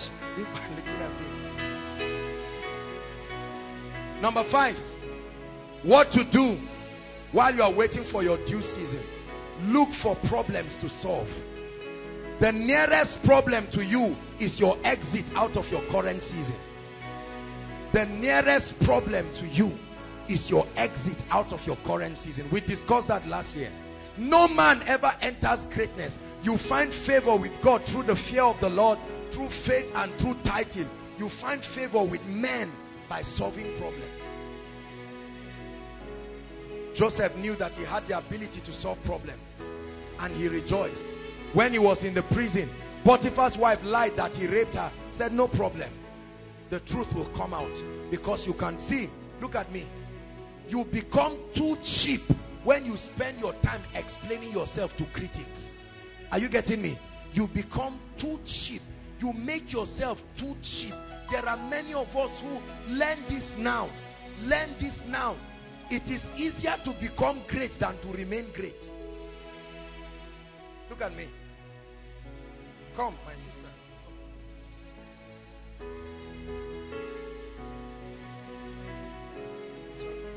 Let this girl buy a jeep now. That by next week, Koinonia, she comes with what jeep now? Car people. Huh? That has expired now. Who is thinking of all these ones? Praise God. Jaguar. No, let me say something realistic. CRV. Right? Honda CRV 2014 limited edition. And she comes with it. Do you know at once, all of a sudden, you will find fault with her hair. You will find fault with what she's wearing. Is it this place they put watch or here? You know why? Listen. People's progress, often it has a way of choking and revealing our current weakness. It is a natural thing. You must learn how to celebrate greatness when you see it. That's the antidote to jealousy and having the heart of a critic. Are you getting what I'm saying? Even if this lady came from one village somewhere and all of a sudden she marries a millionaire and God just changes her life. There are people who say, is this how to smile? She's not even behaving like a rich man's wife. Hold on. The truth is, it's not about her smile. Because if another millionaire comes to marry you too, you stop. You have now become colleagues in greatness. So no more criticism. Are you seeing that? I'm teaching you a principle. Every time people criticize you, understand their predicament. Don't be angry. Your success is doing something to them. Listen. Hold on. You were still doing the same thing before you got great. Why was it not an issue? That is today now, all of a sudden, Shadrach wants to show us he's wearing shoe of 20,000. Who doesn't have it? If not because of my father, will I not be wearing? No problem. Listen.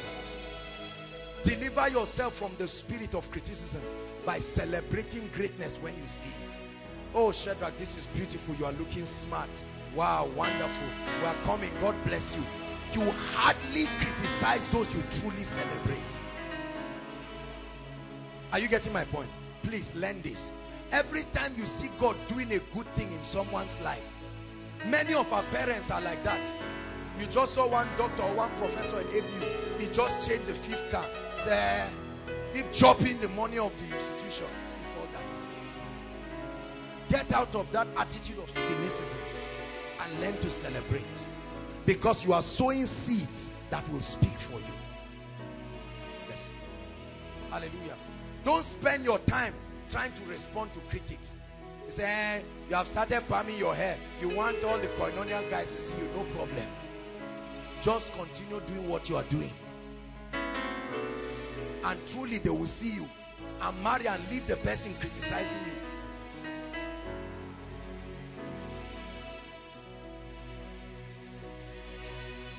Problems are gates, right? Problems are not walls. They are gates. Problems are doors. Begin to view problems as gates. It exits you from one season and brings you into another. The sun will no more give you sunlight by day. The moon will no more give you moonlight by night. Jehovah will be your everlasting light. He'll be your glory, your strength and your sight. The light of the moon will be like the light of the sun. And the light of the sun will shine 7 times as bright. When Yahweh binds up the wounds of this world, He heals all the bruises inflicted by... This is your past now. Hallelujah. You never learned this song for how many years? Those of us who are new are lost. The old people didn't used to sing. They'll just keep chewing their mouth. The moment you say, heal all the wounds inflicted by this world. Hallelujah. Hallelujah. Problems are opportunities for significance. When God wants to announce you, He schedules problems for you to solve. Until you solve a problem, you are not known by anybody. You remain insignificant. Until there was Goliath, David was not known.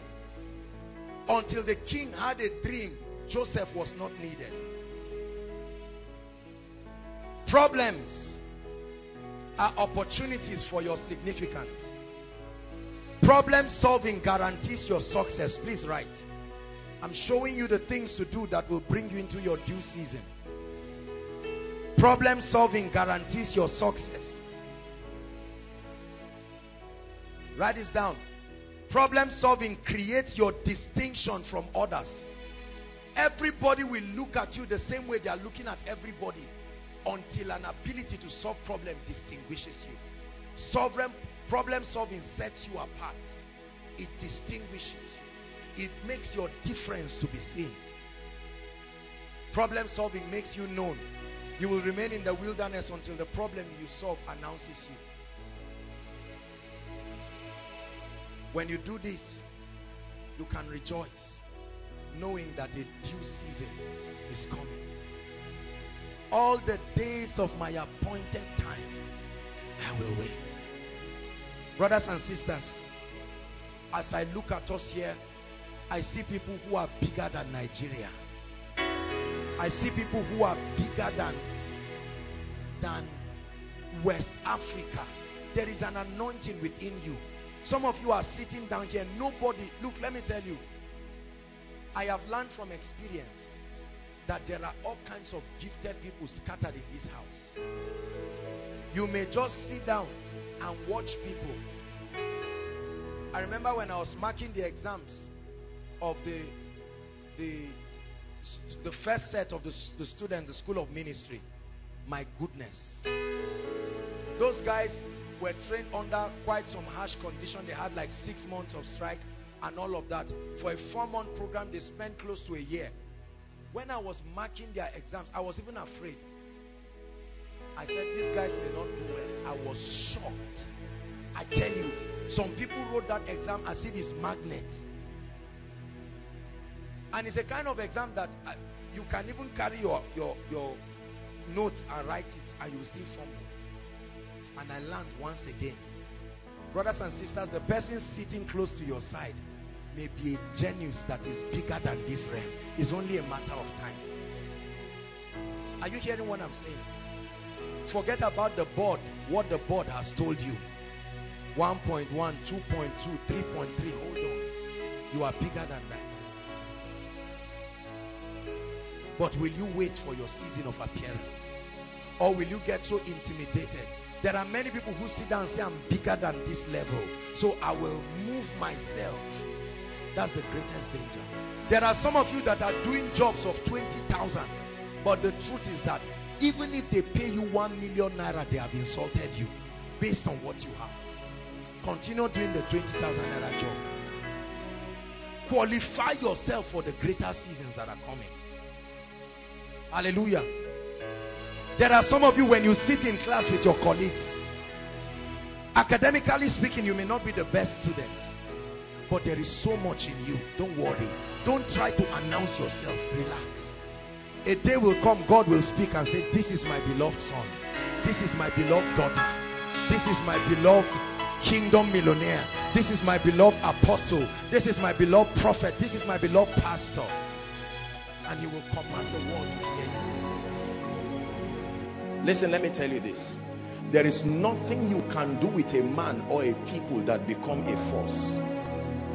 When you have results, real results, replicable results, it is impossible for a territory to deny your presence. Here's what Jesus said, teaching in what we call the Beatitudes, the principles of the kingdom. He says, you are the light of the world. You are the salt of the earth. He says you are a city, not like a city that is set on a hill. How can a city be on a hill? Men whom the earth was not worthy of. A city set on a hill, giving light.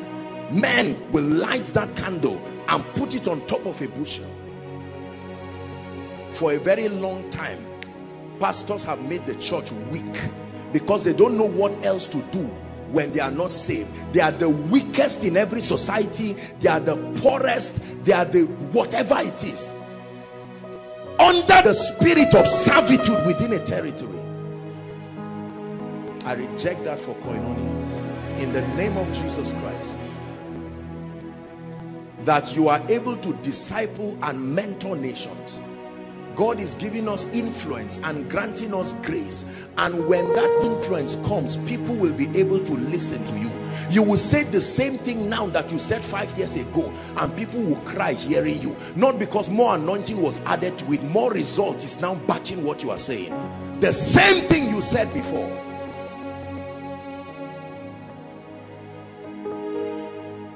Are we together now? Everything they say about you is correct until your results prove otherwise.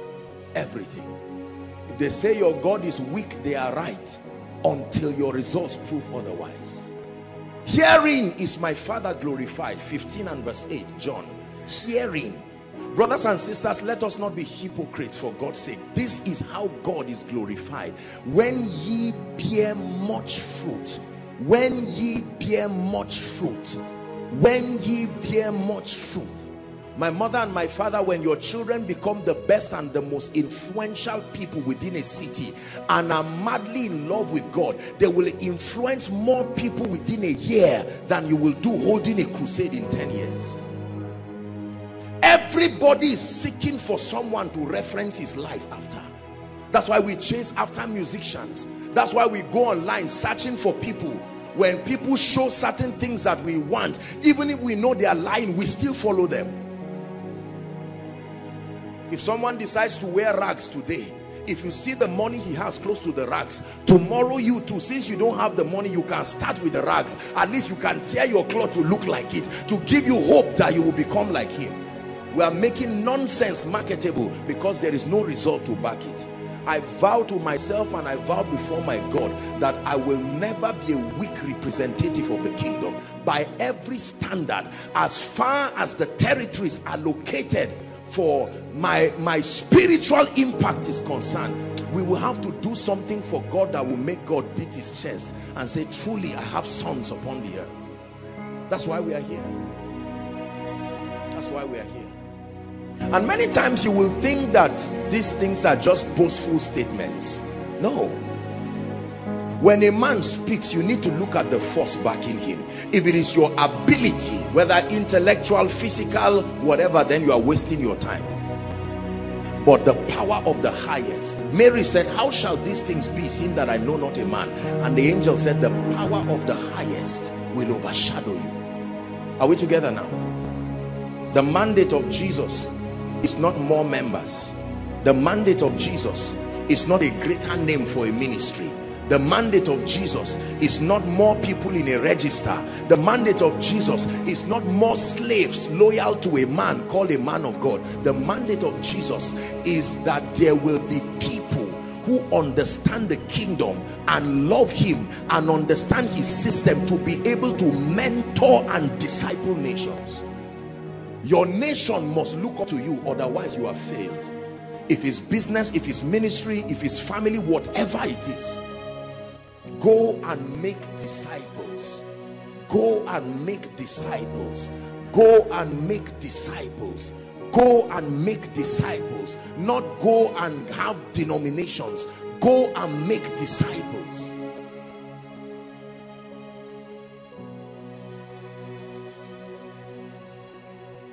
That you should not give room for any unbeliever within your territory to hold a level of influence that will have to make you bend to God to receive their resources.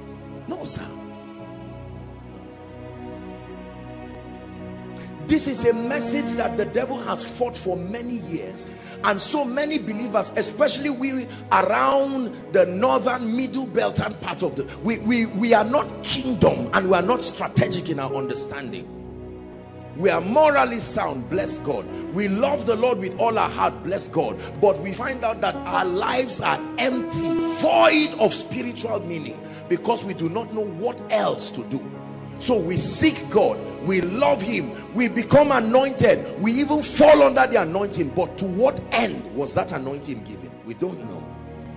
So we roam around and hope that the mundane things that we spend our lives on will give us meaning. Nothing else has the ability to give your life meaning than knowing that you are living your life according to purpose and that it is giving joy to the Father. In a few minutes from now, we are going to be celebrating dimensions of the hand of God, the miracles of God. You know why? We are doing this because we know that first, we love the people, but second, it is a testament. That's why it matters when unbelievers hear what God is doing.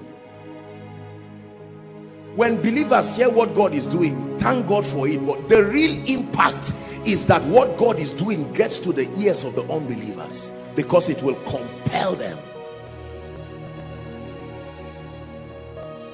Are we together now? You are gathered here tonight first because you love God, he brought you, but quite honestly, because you are trusting God for various levels of supernatural solutions. People have been here since Monday, Tuesday, Wednesday, families, groups, ministries.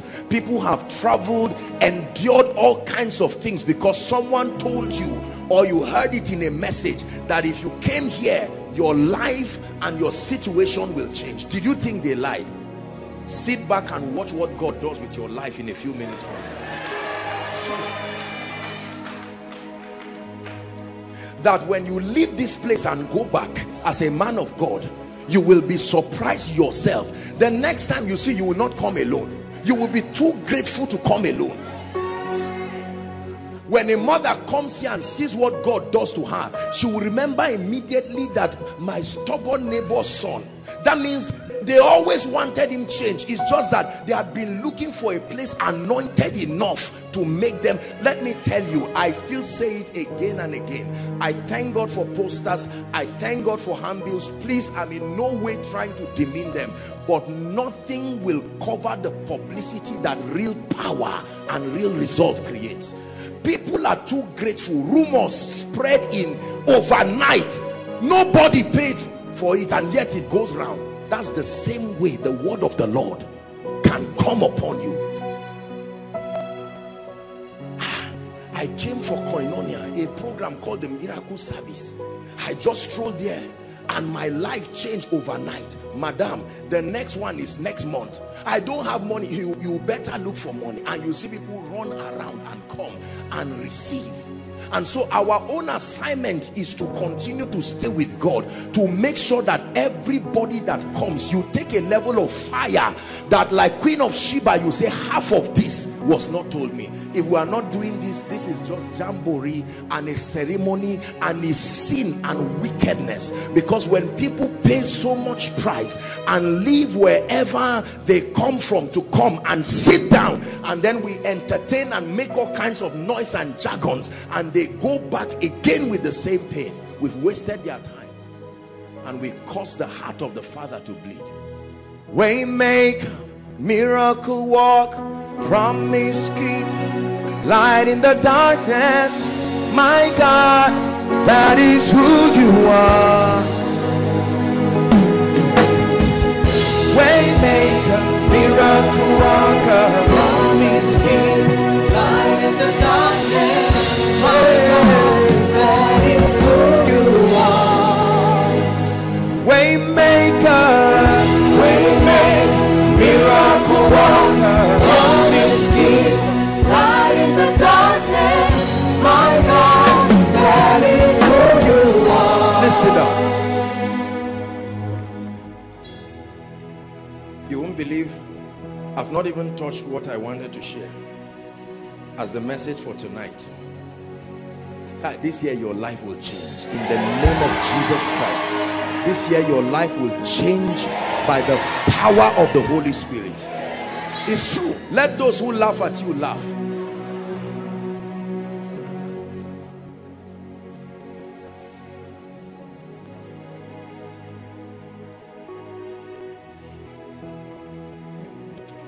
Ephesians chapter 3. Please let me have your attention. I want to share with you a powerful revelation that God put in my heart for this meeting, and then we will pray.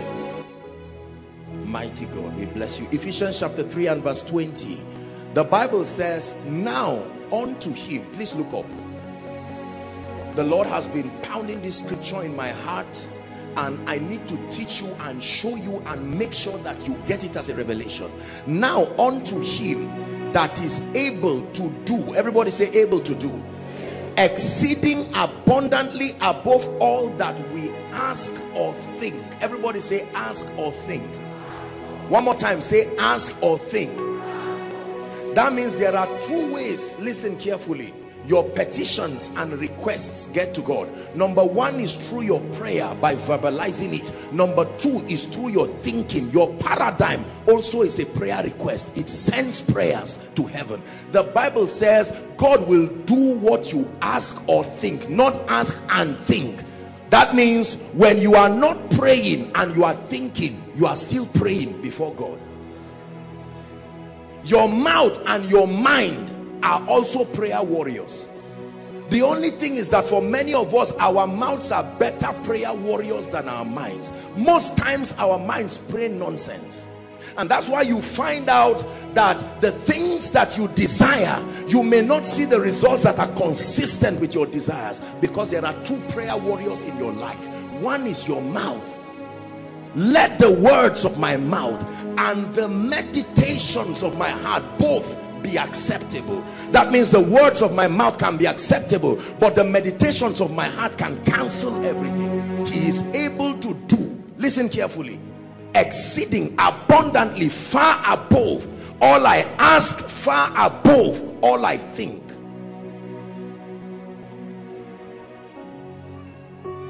It matters. It matters that the word of God does not just penetrate our spirits alone.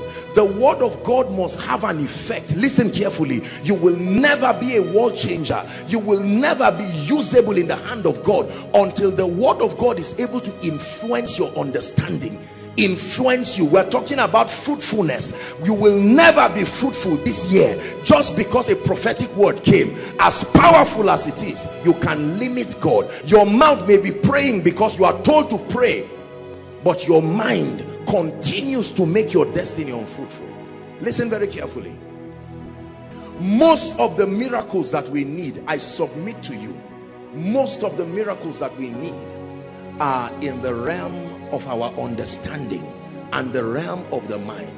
Much more than physical miracles, we need a real miracle of a reconstructed understanding to be able to know God's perspectives. This is the secret of victory. This is how we win in this kingdom. That's why the preaching and the teaching of the word is very important, because they are the spiritual systems allocated for bringing understanding. When the word is preached and taught generally, it brings you into a comprehension. It influences your understanding. And when your mind, listen, when your mind changes, then truly your life will change. It's true. You are not truly free until your mind is free. No matter what else around you is free, if your mind is under captivity, then you are really in bondage. Are we together? Let me show you something, a revelation that God gave me for tonight. Luke chapter 4, we're reading 5 verses. Luke chapter 4, we'll start from verse 14. Luke chapter 4, this is Jesus now. Luke chapter 4 and verse 14.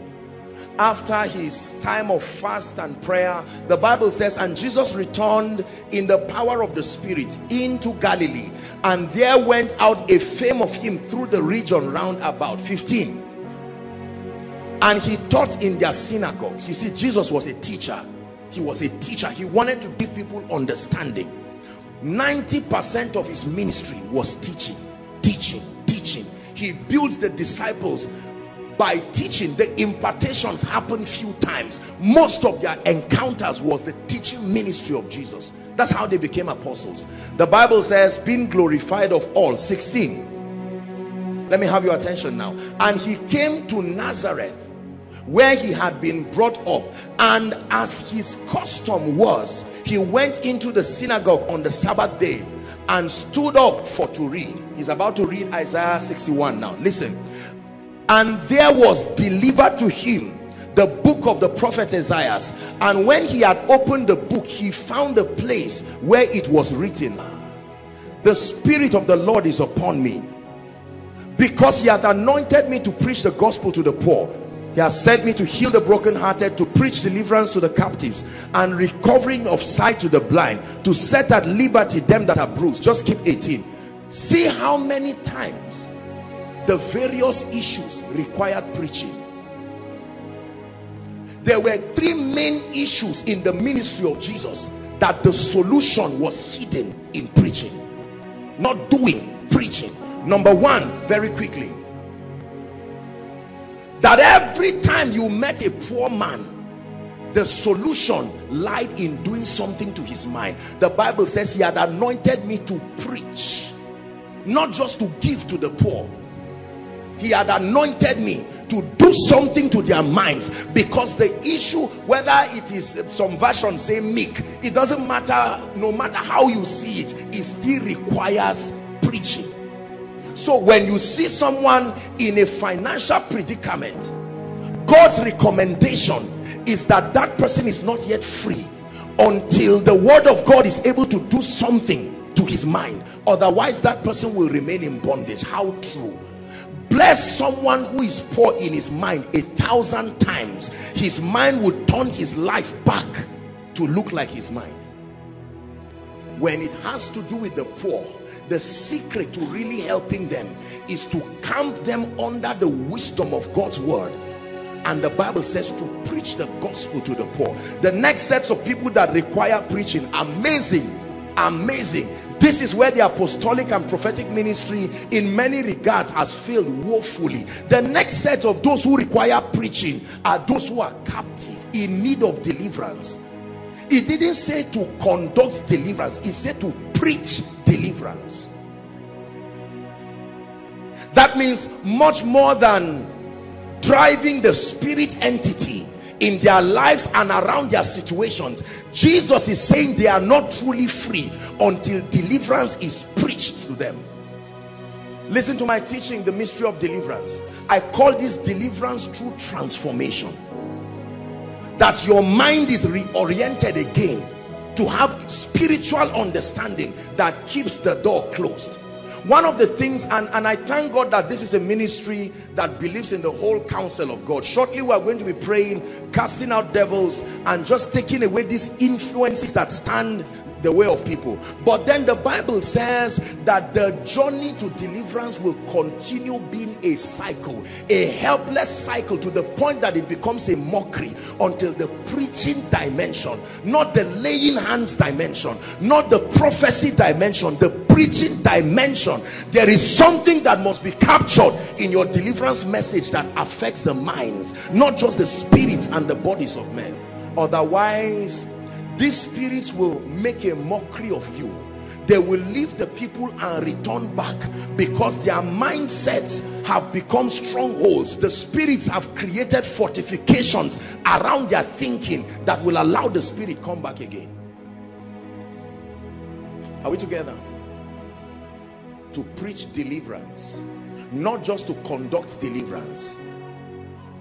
I admit to you that it is here that the apostolic and the prophetic ministry in many regards has failed, because of the charismatism that is around ministering to people. Seeing someone fall, roll under the anointing, you know, when that happens, it looks like it's an accolade on you as the man of God, and so we enjoy it. No matter how many times you must go through that rigor, I'm satisfied provided it helps in making me shine. But the Bible is saying, by and large, the delivery will be tired.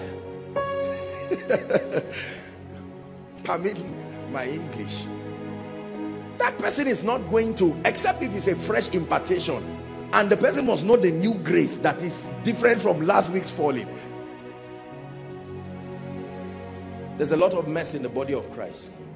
Demons continue to make mockery of our ignorance. Many people are permanent gateways for the entry and the exits of spirits. It was Jesus himself that carried out the demonology lecture. He didn't give anybody. He handled that course by himself. And this is what he taught us. Remember, when Jesus talks, you listen. He says, when a spirit leaves a man, that means spirits can leave men. We know that apostles and prophets, God has helped us in that area. We know how to make spirits leave men.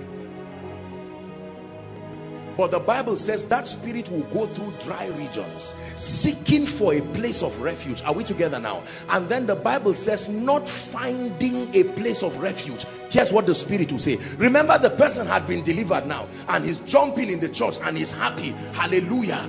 Doors are opening, and the spirit is saying, I'm coming back. The spirit is saying, I will go back, like the prodigal son.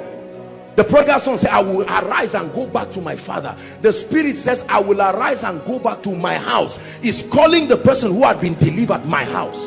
That means he's still laying claims. He comes back according to Jesus and finds the house swept, clean, but empty. Everybody say empty. Say it, empty. There is a law in the spirit that anywhere there is void, anything can fill it. When there was darkness and void, the Holy Spirit came to hover around it. Swept clean through deliverance by casting out the devil, but then empty, because the word contents that will fill that person and close the door permanently is not there. He has not received the preaching dimension of deliverance to let you know that now that this spirit has left you. Are we together now? To begin to educate you into understanding what Christ has done for you, and then to help you to be able to stand your ground, like Paul would teach in the book of Ephesians, supplying you all the spiritual arsenals that can keep you safe now that you are free. It's not there. So the spirit will route through anything, anger, jealousy, and gladly stroll back into the person. Unfortunately, Jesus said no spirit returns alone. It will gather 7 others more dangerous than itself and return to the person, so that the end of that person is worse than the beginning. If you're with me, say amen. This is why there are many temporal miracles. You hear people say, I received a miracle, a spirit left me, and then I started this, and then the situation gets compounded and it becomes worse again, because the person does not, or he has not been educated to see the relevance. You see, let me tell you this. Come, the moment you cast a spirit out of a person or out or around a situation, spirits are not only in people, spirits are also in situations. Situations are bodies that spirits can possess. Are we together now? Yes. So that situation or that body, the spirit leaves, but the individual, listen carefully, the individual is here standing, and his mindset has not been changed, has not been altered. The mindset becomes a gateway. That spirit enters back and continues to influence the person. And when this spirit study the man of God, and they know that the man of God may be well-meaning, he may be very anointed, but his word content is very low, they no longer will be afraid. Even before you cast them, they will just go out, and you will think it's a sign that you are getting more anointed. It's a sign that they have mastered your ignorance and created a way of insulting you. They will freely go and wait. Immediately after the grace, they enter the person and continue to go. So you see the labor. It looks like this warfare is endless. You will continue to cast out demons and demons and demons and demons forever, whereas there can be victory established. Are you with me now? Yes. That's why you can have a particular dream or series of dreams or all kinds of attacks, and then you can have a strong season where there is an emphasis on the ministry or deliverance ministry or something like that, and then the demons leave, and afterwards the patience and the interest to allow deliverance be taught you is not there, and these spirits will return. They are stubborn spirits, so said Jesus. They don't leave and go away. Even Satan left Jesus for a while and came back through Peter, came back through Judas, until he thought he got Jesus.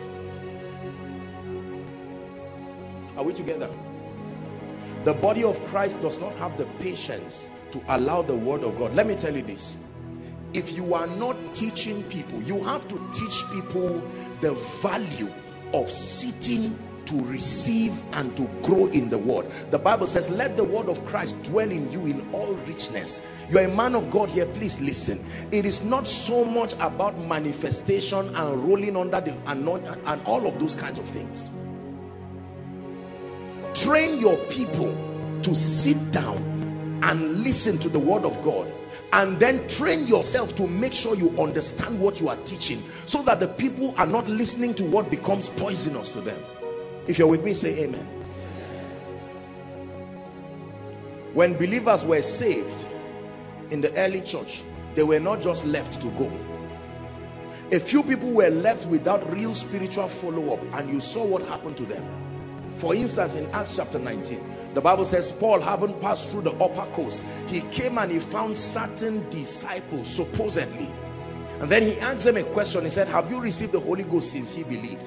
And they said, we've not even heard whether there be any Holy Ghost. And then he said, unto what baptism then were you baptized? And they said, unto the baptism of John. And Jesus corrected them and said, no, the baptism of John was a baptism of repentance, so that you will believe on who that will come. And then they were baptized in the name of the Lord Jesus, and Paul laying his hands upon them, the Bible says they were filled with the Holy Spirit and began to pray in tongues, and they prophesied. They were 12 in number, all of them. That was a new level for them. When you just back down a little, you read from chapter 18, the last 6 verses. The Bible talks about a man called Apollos, a great man. He was an eloquent man, fervent in spirit, mighty in scripture. The Bible says, but he knew only the baptism of John. And then one day he came for a meeting, and then Aquila and Priscilla met him, and then they expounded to him the way of the kingdom more perfectly. And then he became more useful to the body, because he now began to argue based on the new light that he had. You must pray and cast away ignorance. The worst oppression is not demonic oppression that the spirit influences you. Is that when the spirit saps your desire for the word so that you do not have time, and especially for women of God, it's possible to be reading the Bible just because of the pressure. I've been ministering right from Saturday back to back every day up until yesterday. Dash in here to come tomorrow. I'm back again to finish the conference. You can imagine over 18 sermons within 1 week. So it's easy. I can be up and doing, just studying the Bible as though I have an interest, but it may be that it's just for the formality of finding a sermon. And these spirits watch out for these kinds of things. Are we together? You prevail as a believer when your understanding is altered by the word of God. It gives you an appreciation for excellence. It gives you an appreciation for diligence. It gives you an appreciation for knowledge. It gives you an appreciation for value. You see the all-surpassing excellency of God's power. It will make you need the Holy Spirit in your life. It will damage ignorance from your life and strengthen you to be effective. And remember, the more your spiritual capacity is, the more God can flow through you and from you to others. This is how to disciple nations. Are we together this night? So give us Luke chapter 4 again. Let me finish up and then we'll pray. Mighty God. So the poor need the gospel preached. Those in need of deliverance, much more than the casting of the devil, they need to understand the message that the Bible calls preaching deliverance. And then number 3, look up please. To preach again the acceptable year of the Lord. King James says the acceptable year of the Lord. I think it's the New Living Translation that says to preach the year of the Lord's favor. The word acceptable year there doesn't just mean the day God has agreed. It was a direct translation, but it is the Lord's favor, to preach the Lord's favor. So those in need of favor is more than just laying on of hands. It's more than just prophecy receive favor. There is a spiritual education, a spiritual curriculum you must pass through to really walk in favor. It's one of the biggest mistakes again we make in church, because we teach people that favor is unmerited, that favor just happens when God wants to favor you. But it's not true. It's not true, my brothers. Let me tell you this, it is not true. Favor is merited. There is a dimension of favor that operates as though unmerited. But when you truly know what favor is and how it works, you know that it is merited. Merited there does not mean everything, even your obedience, is done by the grace of God supplied. You don't have the power to walk in it. Favor is not unmerited. Don't insult any man of God, and don't look down on any man of God you hear teaching and saying is unmerited. That's not what I'm teaching you. You may buy into his understanding and find out that we are saying the same thing. But then I can tell you this, if you are under this leadership and you want results in your life, understand that favor is merited. I've taught you this, that favor is a child that a pregnant woman gives birth to, right? Proverbs 13 and verse 15. Good understanding giveth or bringeth forth favor, and it says the way of the transgressor is hard. Good understanding is like a woman. Proverbs chapter 13 and verse 15. Good understanding is like a pregnant woman. She can give birth to a child, and the Bible names that child favor. Transgression is also like another pregnant woman that can give birth to a child, and the name of the child is hardship. Hardship is predictable. There is an exact gestation period, and you give birth to something that you name. Unfortunately, it's life that names it. Hardship, that's the name of your child. Favor, that's the name of your child.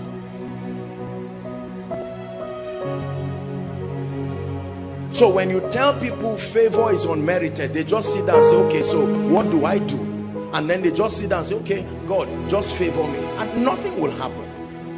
Most people have not tasted what the Bible calls favor. I've said it again and again that most of what we call favor is breakthrough. Favor is only favor if it is repeated. If it happens just once in a while or once in a long while, that's breakthrough. That's not favor. It's true.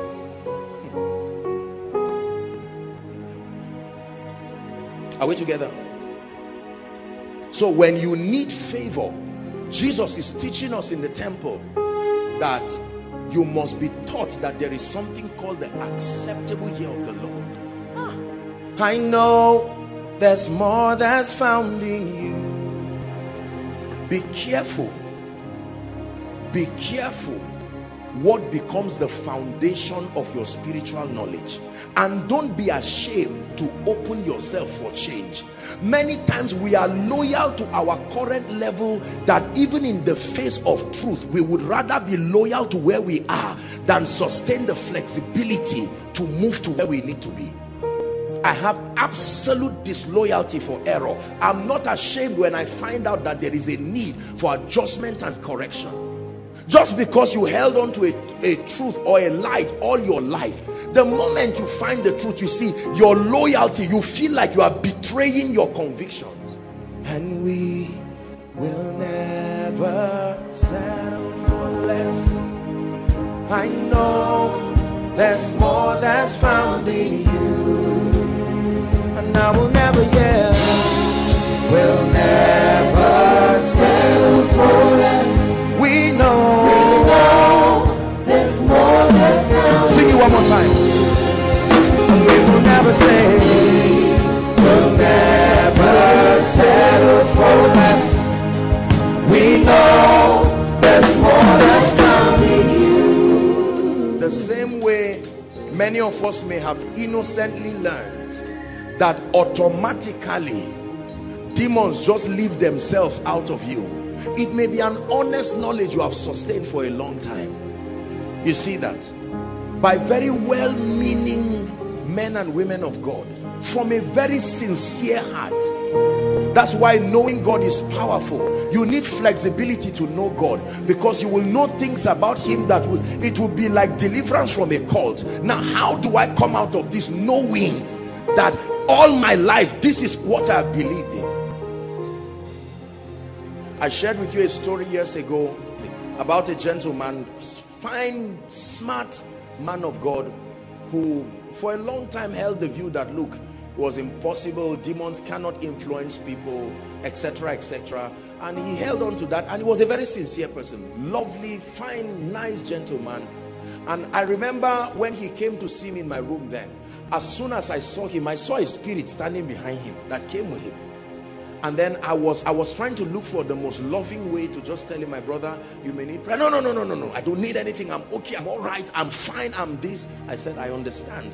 I'm not about to argue with you, but please, this is what no. This person came for counseling. Something is obviously wrong with his life. And now I'm seeing that this is what is wrong. And the gentleman will just not agree. And then I pleaded with him to give me a chance to pray for him. And this guy would get up like 15 minutes later, shouting and manifesting and talking on all kinds of things. And then when I was done, he got up. I didn't look down on him. I politely appreciated him. For more than 3 days, this gentleman could not be himself. He went back according to him and carried his Bible. He kept sending me text messages. Apostle, so what is the meaning of this? Now I believe this, I believe that.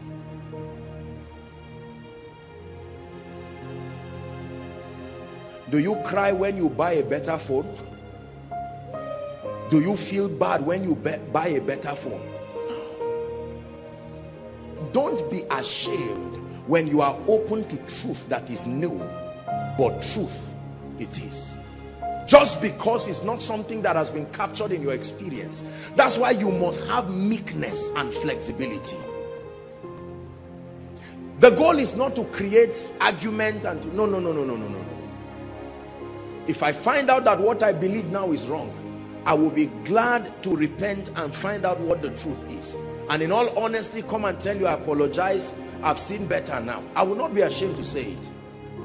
But my brothers and my sisters, let me tell you, God has granted us the grace to prove some things, and these things we teach are not suggestions. Are we together? Yes. Favor will not come upon you just because you want it. No. The gospel must be preached. You must sit down and you must be taught the systems that activate favor. And then when the teaching comes, there is an empowerment. It's usually light and grace. Light, grace, light, grace. Full of grace and truth. Grace and truth. Grace and truth. Grace and truth. Grace and truth. That's how it works. When the truth comes upon you, then the level of grace to demonstrate that dimension you have had is given to you. Is someone learning tonight?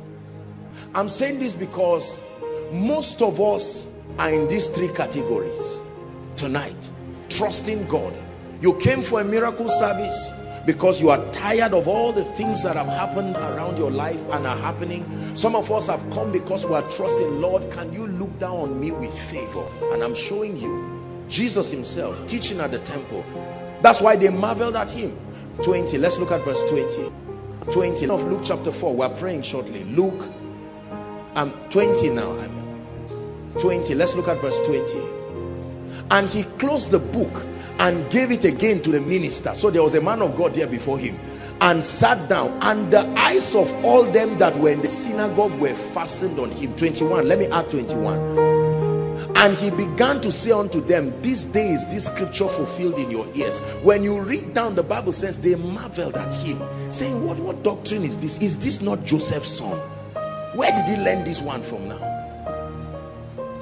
You must know something new to rise to a new level. What you know has brought you where you are, and if you stay there, you will continue to recycle your results. You must contend for light and glory and truth. That's why I sang that song. And I will never settle for less.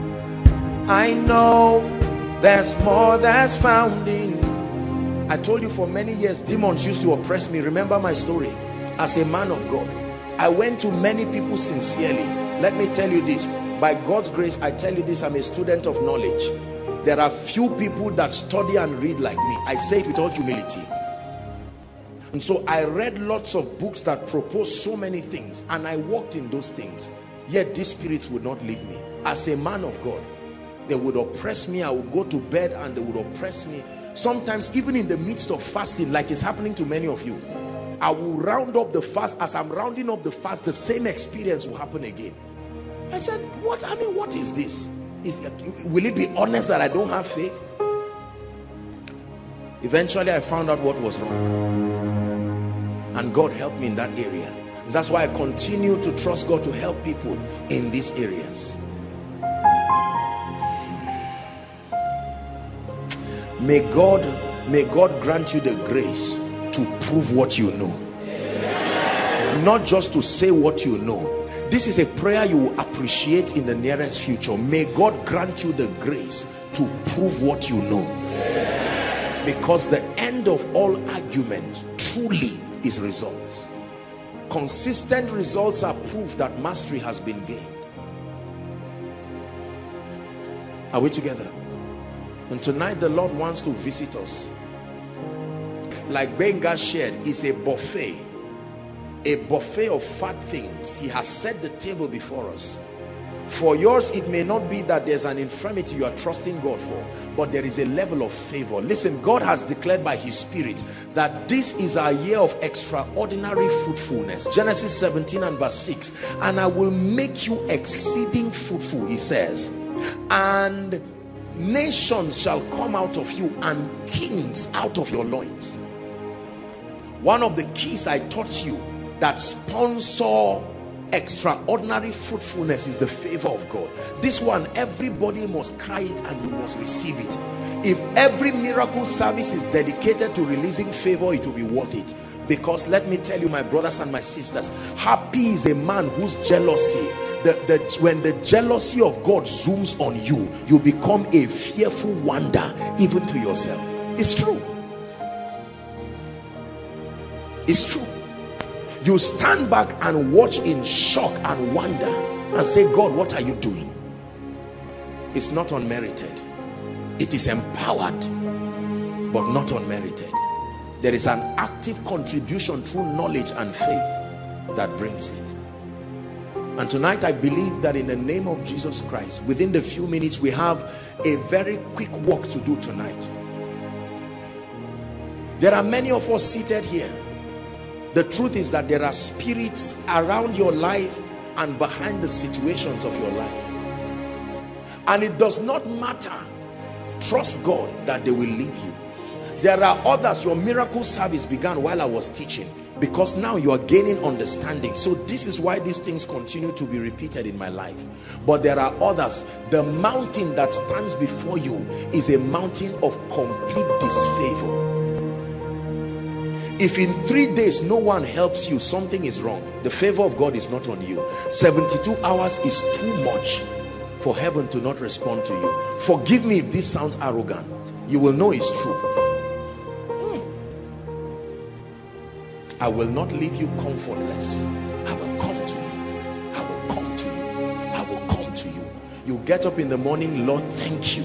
And there's all kinds of favor daily loading you with benefits. And I'm not just talking finance. Finance is not the only expression of favor. It's a needed one, but not the only expression of favor. When God lifts men to make your life easy, you are trusting God for a new dimension in the spirit. Someone goes out of his way and gets a book by an author you do not know and comes to give you, and that book is teaching on the anointing in a way you have never seen. That's favor. It doesn't always have to be money. When we say favor, people think money. You are trusting God for a realm of the prophetic, and then God grants you access to a man of God you never would have had access to, and one impartation brings you into that realm. It is favor. The absence of hardship is the proof of favor. Let me sing this song again before we pray. Don't join me, listen. And we will never settle for less. We know there's more that's found in you. And we will never settle for less. We know there's more that's found in you. It's in you, Lord. It's in you, Lord. We know there's more that's found in you. Favor found in him. New levels of grace found in him. That you step into a meeting as a man of God and you know that principalities and powers, yokes, thrones, dominions are about to be subdued. It's not a suggestion. You are not guessing. You are standing from a pinnacle of light, and no power in existence will sustain the ability to negate God's word upon your life. A dear man of God I met, while I was ministering, great, wonderful man. Just yesterday I met with him and he said, Apostle, after a meeting, and he said, sir, I've been trying to get a name for my company for weeks and for months. I'm a man of God and I've been praying, and I laughed. Because when something is within your power, you see that? Within your power, given to you by grace. The same way a little child comes to say, please give me pure water, and you can bring out 5 naira because it's within your power. There are some things after tonight, it will be within your power. It's true. Within your power to speak and change things. Within your power. And I told him, I said, let's pray. I said, this night you will have the answer. And by evening he calls me and says, Apostle, I almost cannot believe this, even as a man of God, that I was sitting down and this is the name, this is that. And I told him, congratulations. And he said, what is this? And I told him that this is called the power of God. The power of God is a force. It produces changes. The same way you are sitting quietly now, your life is at the mercy of an anointing. And within few minutes, my brothers and my sisters, I never cease to marvel at what the anointing can do. Just like that. Just like in a twinkling of an eye, and someone's burden has lifted for decades like that. In a moment, and your waiting for days in Zaria will be worth it. Completely, just like that.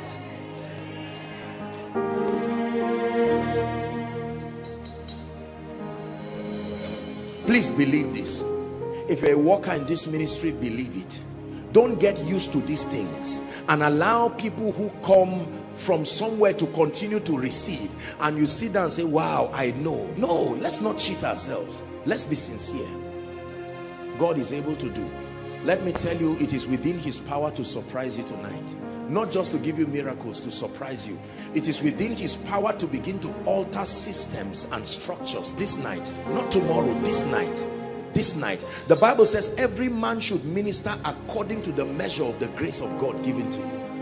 When you measure outside of the jurisdiction of the grace supplied, it's called pride.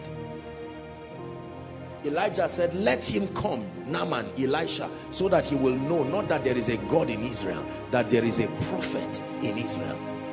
You would call that pride, but the result showed it. The same way you are a man of God now, and in a few minutes, if you are a man of God and you came here, I want you to just get ready, because what will come on your life, it will lift you to a pedestal in the spirit that will surprise you. You will walk in strange levels of glory. This is by the Spirit. Are you hearing what I'm saying now? We're about to pray. Blessed be the name of the Lord. Results are not acts of pride and arrogance. They are acts of the grace and the mercy of God, activated through knowledge. So God takes you to a new dimension. We're going to do we will trust God for a very quick walk. I took out time to teach tonight because this is the real miracle. The performance, all of that is just a touch and all of that and one prophetic word. But what you are hearing now is it. This alteration that is happening not just to your spirit but to your mind. Find out how many impartation services Jesus conducted. You will be surprised. There were few times, one of which he breathed upon them, received the Holy Ghost. But most times he camped with them. For 40 days, all he was doing was to teach. But do you not know that in the light that comes from his hand is the hiding place of his power? The power of God flows through his word. So when the word of God is coming out, you are immersed in his glory. You see that? And the Spirit entered me. Not just when he laid hands on me, when he spake unto me. I've taught you how the word of God works.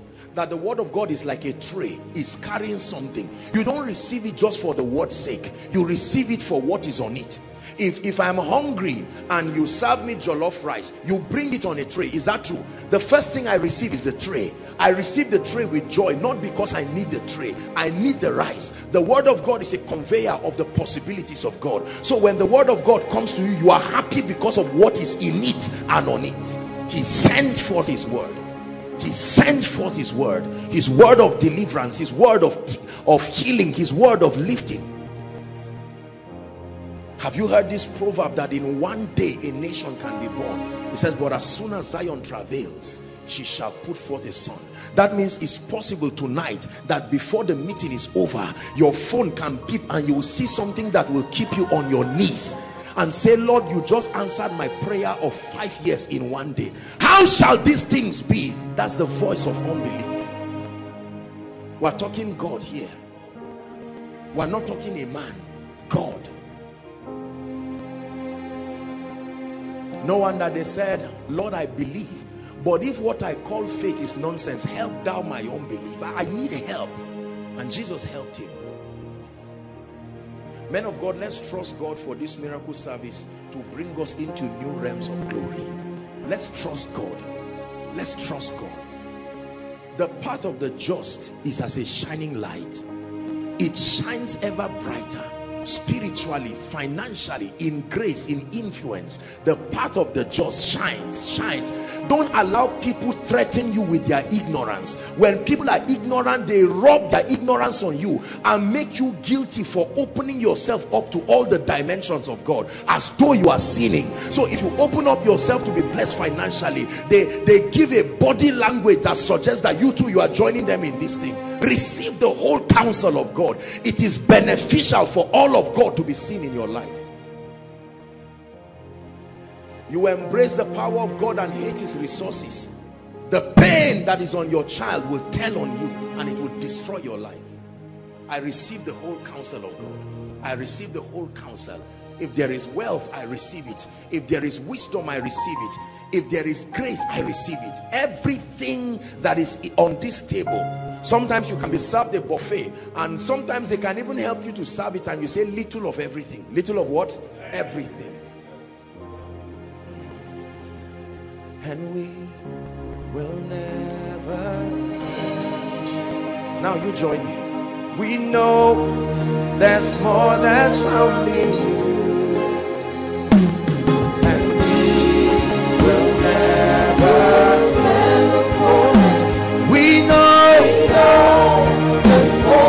Two more times, sing it from the depth of your heart. And we will never settle for less. We know there's more that's found in you. And we will never settle for less. We know there's more that's found in you. Just one prayer point tonight. Lord, my heart and my mind and my body is open to receive everything. Everything. Go ahead and pray. Everything, oh God. You're trusting God for a healing miracle. Now is the time to release your faith. You're trusting God for deliverance from all kinds of oppression. Now is the time to believe Him.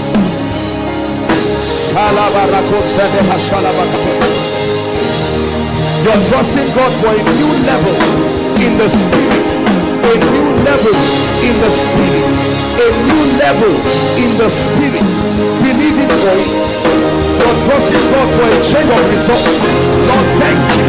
I have evidences in my life, but I need a higher level of results.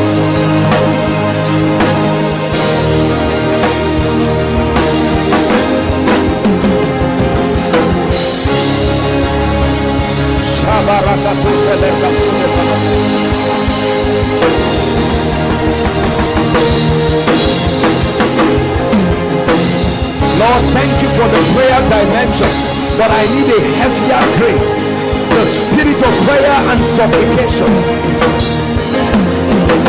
Amplify the gift of God in me.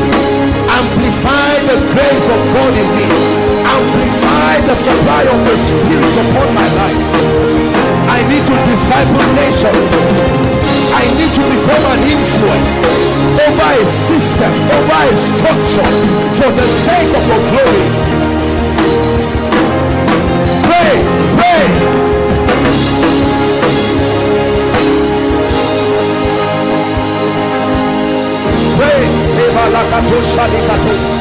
Lord, I need a visitation upon my family. How forcible are right words. How forcible are right words. There is a compelling power that right words bring.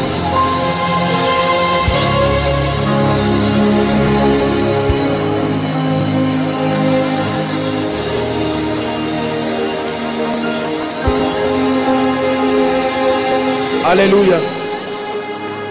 Praise the Lord. Praise the Lord. Now we're going to do it this way. We have to hurry up.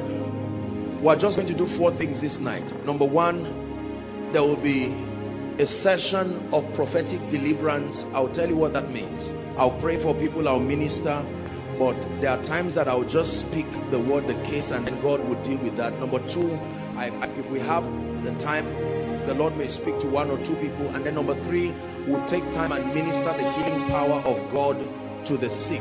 It's very important. And then number 4, we'll have the time to pray on our requests, and then I prophesy and speak over everyone, and that will be it for the night. That time will come with impartations and all of that. I say this to you especially for those of you who are coming for the first time, so that your heart can be open. It's going to be a flow all through, and I want you to participate with your heart. Let your heart be open. By the way, you can stand in for your loved ones, and then those connecting online from whatever nation of the world. There's no distance truly in the spirit. You can receive, you can believe, and then God can make this true in your life. Hallelujah. Praise the Lord. There is a grace that I found myself releasing upon the body of Christ in this season, and that's what we're going to start with. The Lord, I don't know, God has been doing something in my life since January this year started. Is the grace for speed. This is what I want to release upon our lives all through my meetings in Lagos. For every meeting, the Lord has instructed me to release that grace. Listen, no matter how many times you've heard me pray it, I like for your heart to be open. There is real speed that can come upon the saints in this season, that you will run, just run like Elijah. Are we together? Now I want to talk to you, especially for those outside. The ushers will only do their best, but they are limited. Usually when I pray this prayer and I release this grace, you will find people running physically by the Spirit of God. There's nothing strange about it. This is an operation of the Spirit, and I want to pray that grace right now from the depth of my heart. You see that most of what we need in our lives is speed. You will not complain about delay again when you have speed, because it will not make any difference. God has a system of forcing you to catch up. And I want to pray, those who are coming here for the first time, let this be the first miracle that you receive in the mighty name of Jesus. Now I stretch my hands. At the count of 3 I declare the grace for speed. I'm seeing fire coming on the feet of people. At the count of 3 I release that anointing in all the overflows right now. 1, my God. 2, 3, receive that grace right now. Receive that anointing everywhere, inside and outside. I release that grace for speed. Life comes to you and you begin to run to overtake the chariots of Ahab. In the name of Jesus Christ, I release speed, inside, outside. I release speed. People are receiving that grace. Strange speed in ministry, speed in your career. Receive it. God is releasing it upon you. No more delays, no more delays. By the Spirit of the living God, no more delays. Online, offline, localized here. I stretch my hands and I prophesy that grace.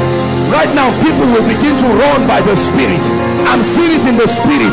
An energizing of the Spirit is coming on men and women.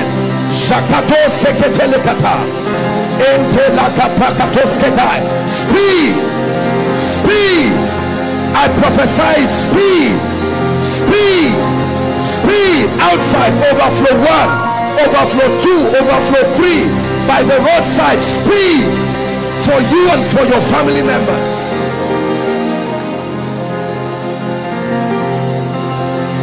By this grace, I crush delay. I crush delay. I crush delay.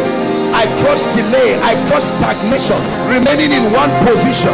I judge the spirit and the force behind it in the mighty name of Jesus Christ.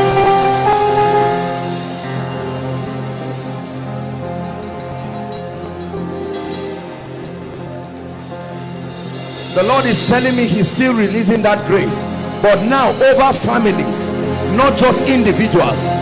You as a person may be moving forward, but your family is under a strong yoke of stagnation. I stretch my hands right now. At the count of 3, may God use you as a point of contact to supply speed to your family members. Are you ready? 1, 2, 3. Receive that grace. Families, families, speed, speed to the north, speed to the south, speed to the east, speed to the west. In the name of Jesus, speed to the middle belt. I release you, I release you, I release you. Kabakato shalikata. Enteleketos kaparakato shekete. Embreketeketeketekete. Speed in the name of Jesus. I cause every power, I cause every force by this grace and by this unction. I release speed.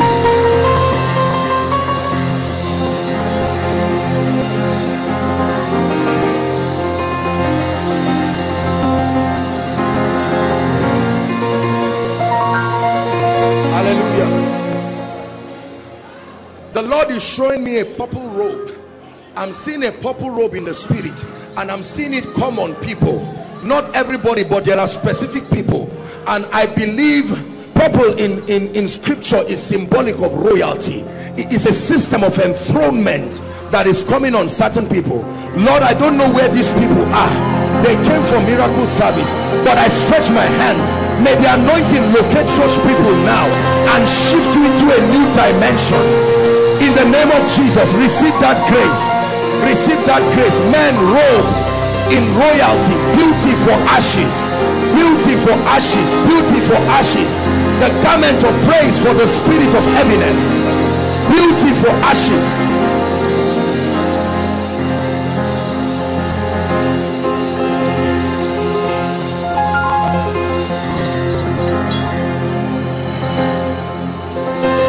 Beauty for ashes, beauty for ashes. Pay attention to what God is doing. Beauty for ashes.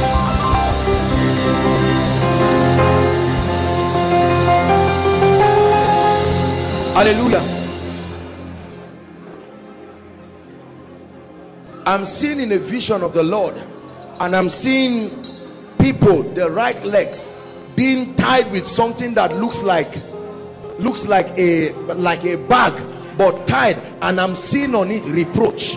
That's what the Lord is seeing, reproach. And the Lord wants to take away that luggage of reproach.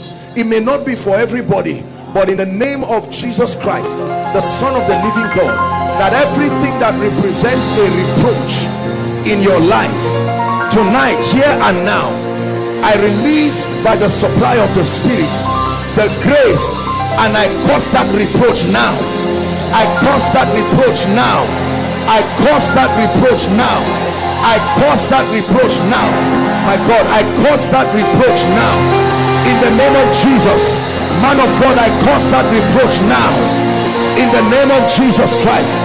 Businessman, I cause that reproach now. In the name of Jesus Christ.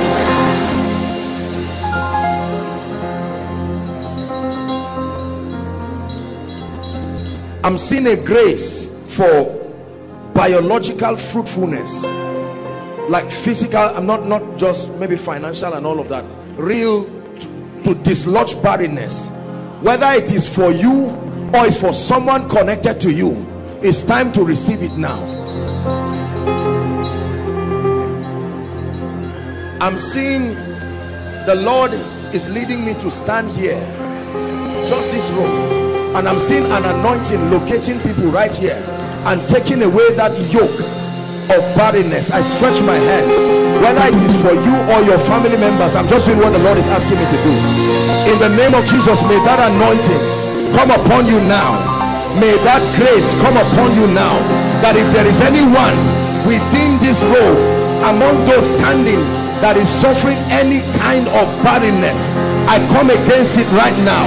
I declare, become a joyful mother of children, a joyful father, a joyful mother, a joyful father, a joyful mother, a joyful father, in the name of Jesus Christ.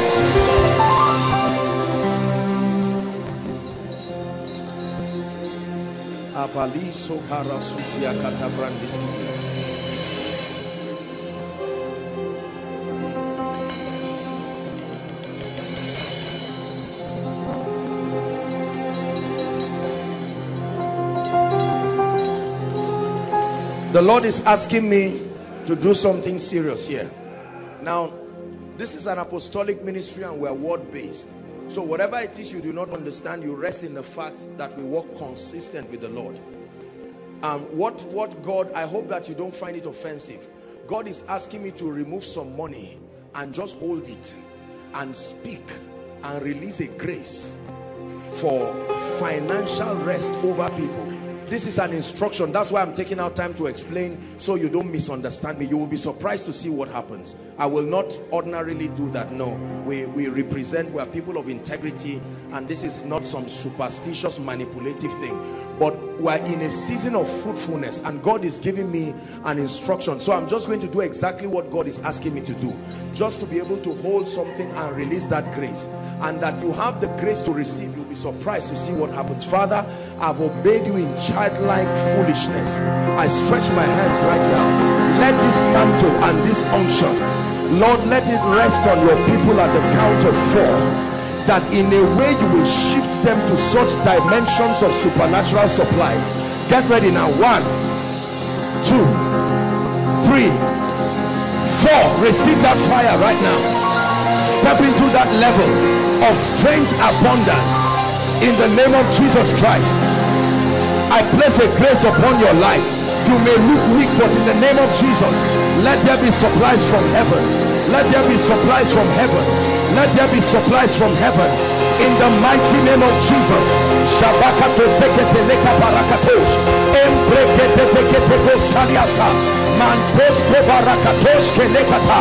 In the name of Jesus, I provoke over your life the grace for strange financial supplies.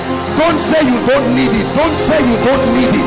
Don't say you don't need it. Don't say you don't need it. In the name of Jesus, let it give you rest to serve the Lord. Let it give you the fortitude to stop begging in the name of Jesus, and it will allow you to concentrate on the matters of the kingdom and of destiny. I release that grace upon you in the name of Jesus Christ. And we will never sacrifice. We know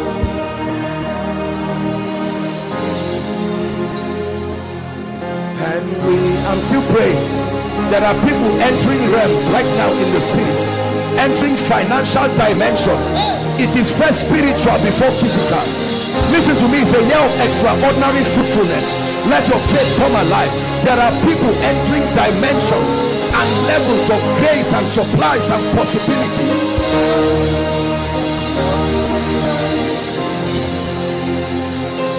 It's in you, Lord. It's in you, Lord. We know. Please don't come dropping seeds out of ignorance or pressure. Please, please. I'm praying from my heart.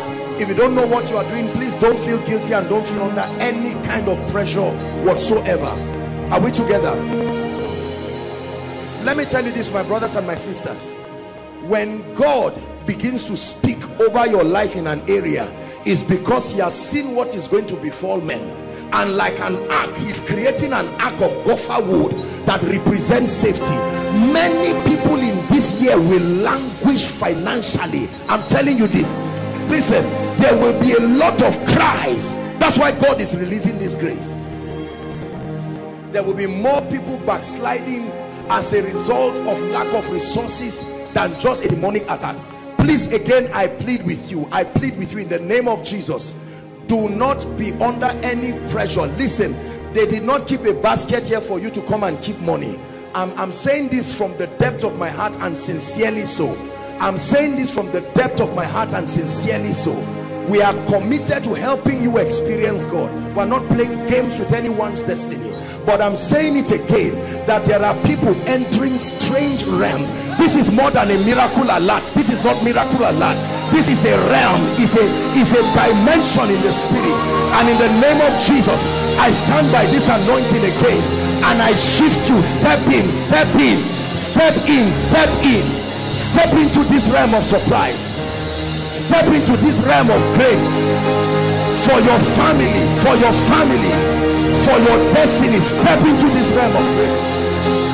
It's in you, Lord. It's in you, Lord. We know there's more that's found in you. It's in you, Lord. It's in you, Lord. I know there's more that's found in you. and we will never say we'll never settle for less. We know there's more that's found in you. Hallelujah. I'm seeing a woman outside. The Lord is showing me a woman outside.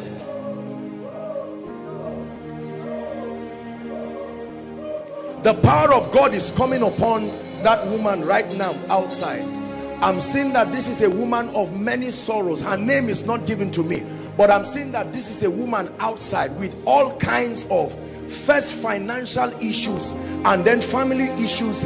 An anointing, a very strong anointing will come upon that woman.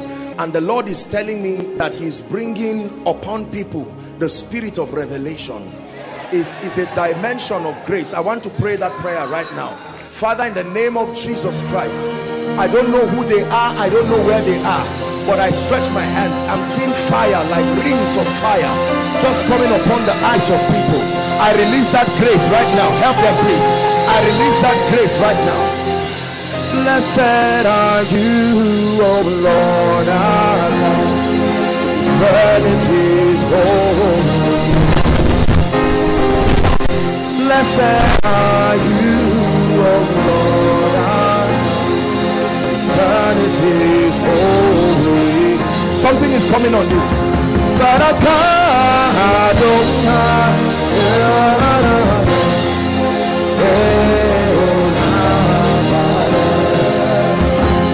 By wisdom, O God, heaven's gates open up.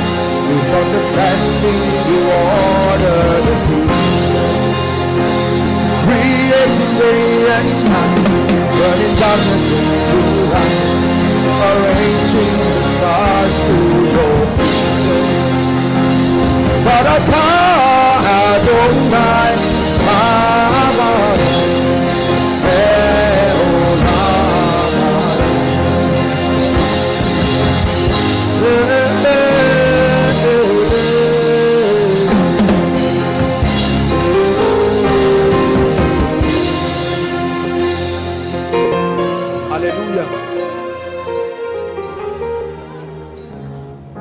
I'm seeing like a letter, and I'm seeing congratulations on it, and the Lord is telling me it's a grace for jobs. It's a grace for jobs. Please believe now. It's a grace. There are people who have been praying it, and the Lord is asking me to count 5, just the number 5, and a grace will come. For some, you are already walking, but God will lift you like the stars rising. 1, 2, 3, 4, 5. Receive that grace right now in the name of Jesus. I release that grace. Supernatural testimonies, supernatural testimonies of jobs in the name of Jesus. Supernatural testimonies for you and for your loved ones. I don't care where the job must come from, but I decree and I prophesy these jobs come to you speedily in the name of Jesus Christ.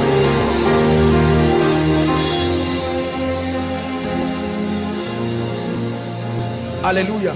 Listen.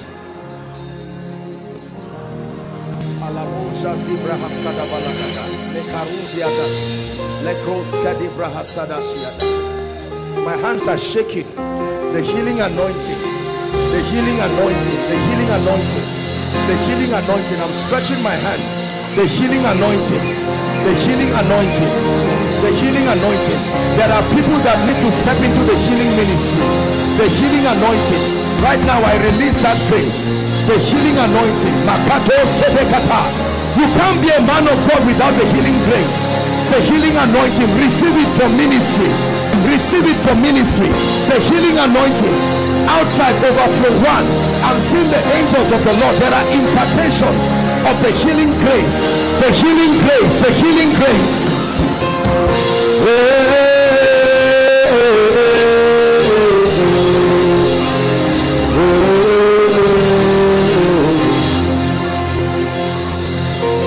The healing anointing. Receive it. You need it in the name of Jesus, so you can take the healing power of Jesus to the nations.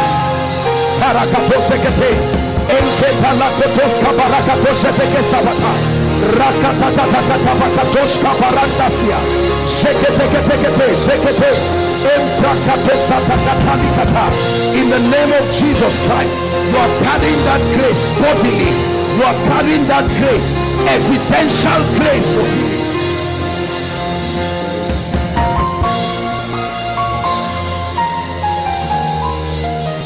Hallelujah.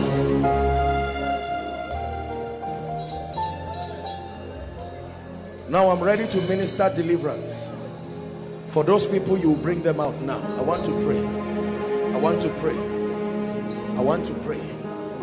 Lift your hands. We are going to pray. We are going to rebuke these spirits. There are forces that stand the destinies of people. Listen please, especially if this is your first time coming. I'm seeing fire from ground up, fire from ground, that's from your feet rising up. I'm going to count 3. Listen, for those people, please, I want them out here. There is a strong fire of deliverance that is going to come upon you and clear the way for you to experience open doors and victory. Are you ready now? Please, I want you to believe it. At the count of 3, I want you to shout the name Jesus. It's not a ritual. And let me have all the people here, ushers. Thank you, Father. Every devil of darkness that followed anyone here, any family, any situation here, in the name of Jesus, it's time for them to come out of their hiding place. I decree and I prophesy that at the count of 3, as you shout Jesus, may the fire of God bring a separation between you and those influences. 1, get ready. 2, 3, shout Jesus. Come out of them now. I cast every devil in the name of Jesus. And they shall cast out devils. I command the spirit influences behind situations, behind circumstances. I command in the name of Jesus that they come out of their hiding place. In the name of Jesus, bring them out. Spirits of ancestry, territorial ordinances that keep men in the same position, that refuse to let them rise, I come against you in the name of Jesus.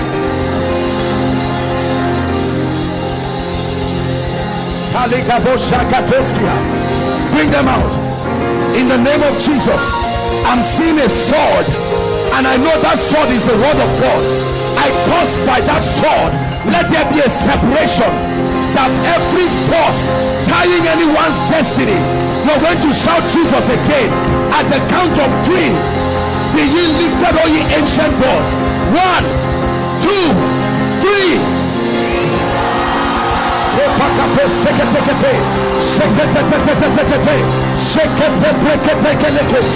Let them go in the name of Jesus. Release their destinies.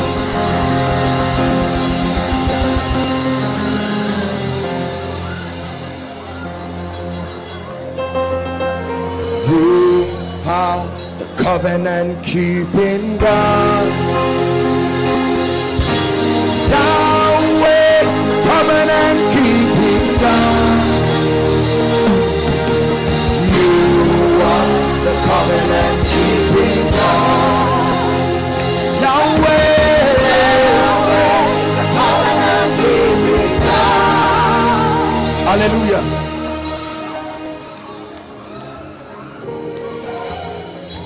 These hands that I see tied in the realm of the spirit, many of you will feel physical fire on your hands. There will be a strange deliverance. That's why anything you do does not work. No matter if it's a business, it will fail. If it's a relationship, it will fail. Anything you lay your hands, there is a spirit that steals your joy. But right now I challenge and I attack that spirit. Let the fire of God right now at the count of 3 separate you from that influence. 1, 2, 3. Let them go now, now, now, now, in the name of Jesus.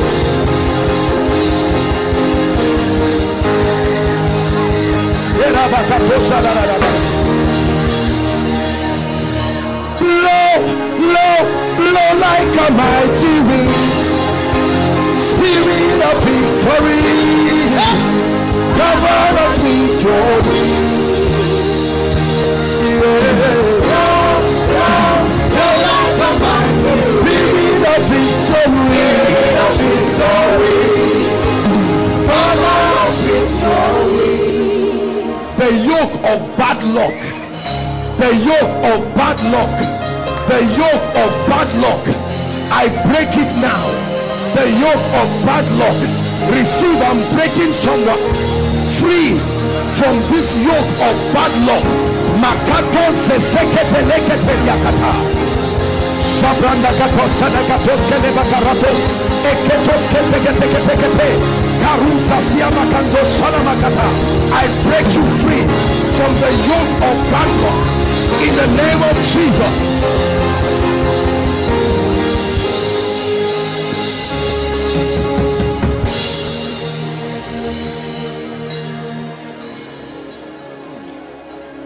Bad luck, it works well for others until you come, and then something strange just happens.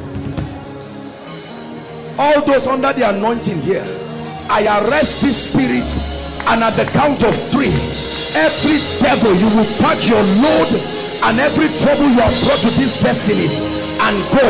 I speak as one sent by the anointing. At the count of 3, leave. 1, 2, 3, go out of their lives, out of their destinies, in the mighty name of Jesus Christ.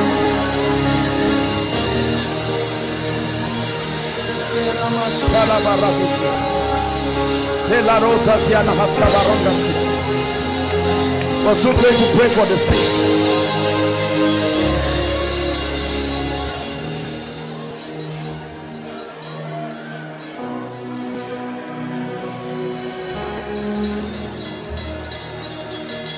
Nadaukaka sunanka Ubangiji kaisaya Nagirma sunanka Ubangiji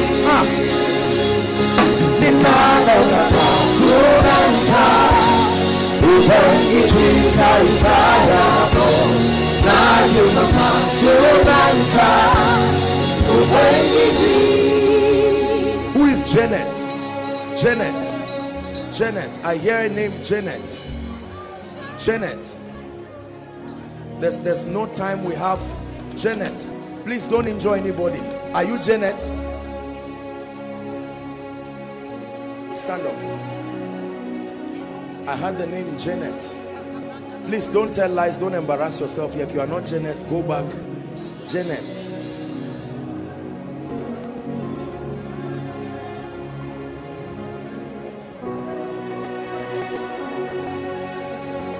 Where are you from?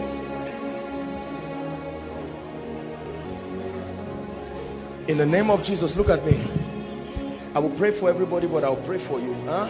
Look at me. Don't close your eyes. Your family is under serious attack. Where are they? Where are your family members? They're in Zaria. Zaria, yes. Go and tell them that the Lord is bringing deliverance for your entire Amen. family. Not only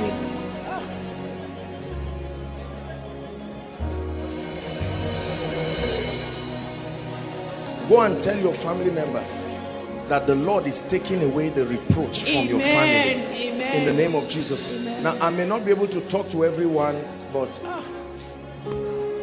I'm still seeing that thing I saw in the vision. That thing tied on the legs, written reproach, reproach, reproach. And the Lord is taking it away right now. In the name of Jesus. Taking away reproach. This lady, tap that lady holding her hands for me. Lift your hands. Lift your hands. Just do what I'm asking you to do. In the name of Jesus, I stretch my hands. I'm seeing like oil come upon you, and God is saying he's shifting you to a new level of favor. In the name of Jesus, I decree and I prophesy by the Spirit over you, by the Spirit over you, by the Spirit over you, by the Spirit over you.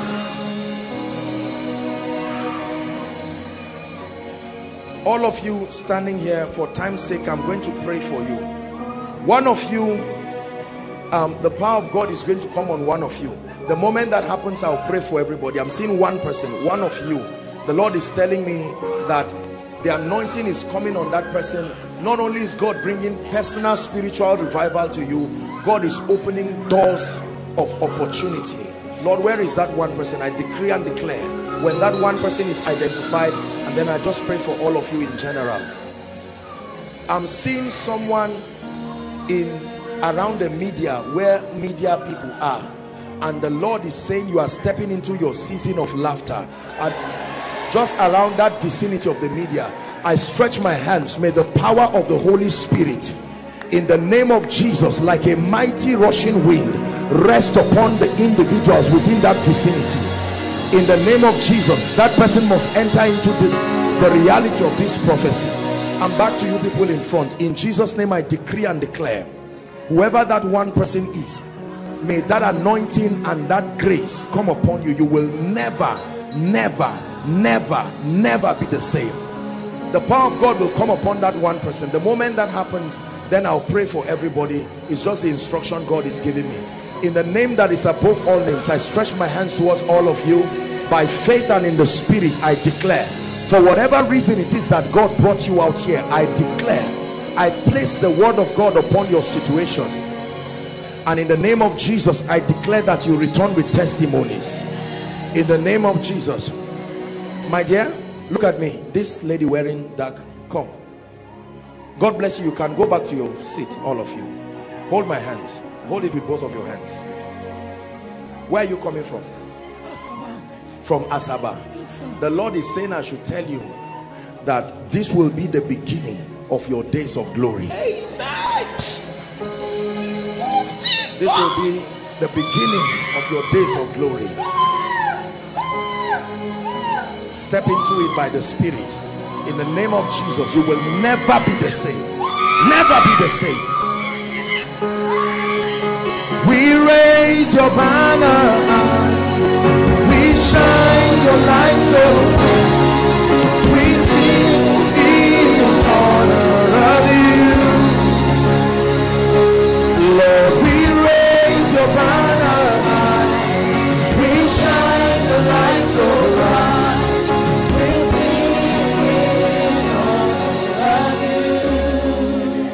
Hallelujah. Ladies, every spirit that appears to you in dreams, sleeping with you in dreams and destroying your destiny, anything good that is about, I'm praying for everybody, but I'm hearing ladies in my spirit to deliver ladies from this spirit. Good things are about to happen to you, and then you have a dream and all kinds of spirits molest you, and that's it. I'm praying. I'm seeing 23. There are more than this, but particularly 23 people. The Lord is bringing strange deliverance for them right now, wherever they are. In the name of Jesus, may the fire of the Holy Spirit, from inside this auditorium to the overflows outside online, let there be complete emancipation for such people. In the name of Jesus Christ. In the name of Jesus Christ. My dear, this lady wearing pink, lift your hands.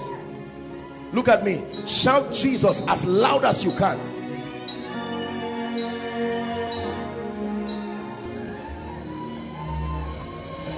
I'm seeing the Lord take something out of your body. We're about to pray for the sick, but the Lord is taking something out of your body. That's why I told you to shout that name. In the name of Jesus, I decree and declare that the power of infirmity is broken over your life.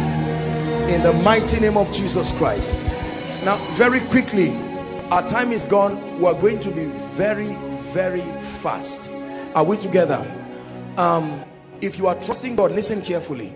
Whether you are in overflow 1, overflow 2, overflow 3, if what you have, please listen, if what you have is a terminal disease, a terminal disease is something that is akin to a death sentence. Are we together? Like a death sentence. You know what I mean? I don't have to mention names. Please, whether you're in overflow 1, 2, 3, be fair, be honest. I will want to minister by myself to you. Now, number 2, those in here, you can come out and you're trusting God for healing for you or for your loved ones. Overflow 1, please, to your projector stand. Overflow 2, same thing to your projector stand. Overflow 3, to your projector stand. So if you do not belong to this category that I particularly requested to come, please, God is here. Make sure you are sincere, make sure you are honest. I'd like all of you to come stand. I'm about to minister, and there will be men and women of God scattered across. Those by the roadside, I don't know what overflow that will be. Let's say an extension, overflow 4. You will join overflow 2, and then there will be men of God ministering by the Spirit. Please, because of time, you do not, just a touch is enough. We're functioning together under a corporate anointing.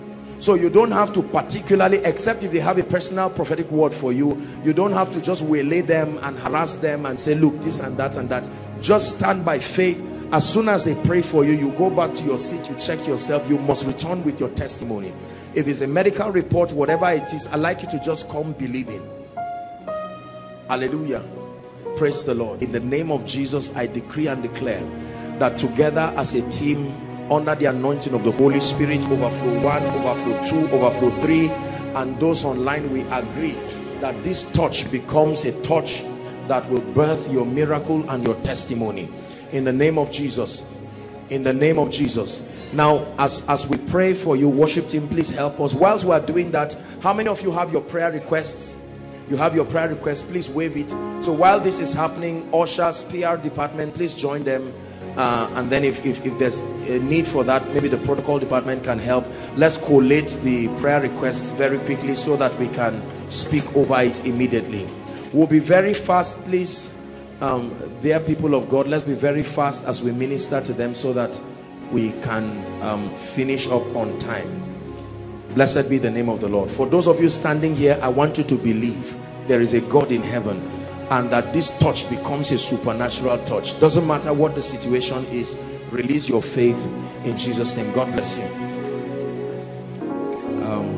I'll just stand on them because of time. Please, if you are yet to submit your prayer request, it's not a ritual. You can wave it and an usher or someone will quickly, please. If you're under the anointing, you can wave it or tell them where it is and they'll pick it for you. Please, quickly. Those online, connect by faith. Stretch your hands here and let's pray. Father, we decree and we declare. We just have a minute for this in the name of Jesus Christ. Stretch your hands and prophesy. Libras kadabrando sharikatosia bradash.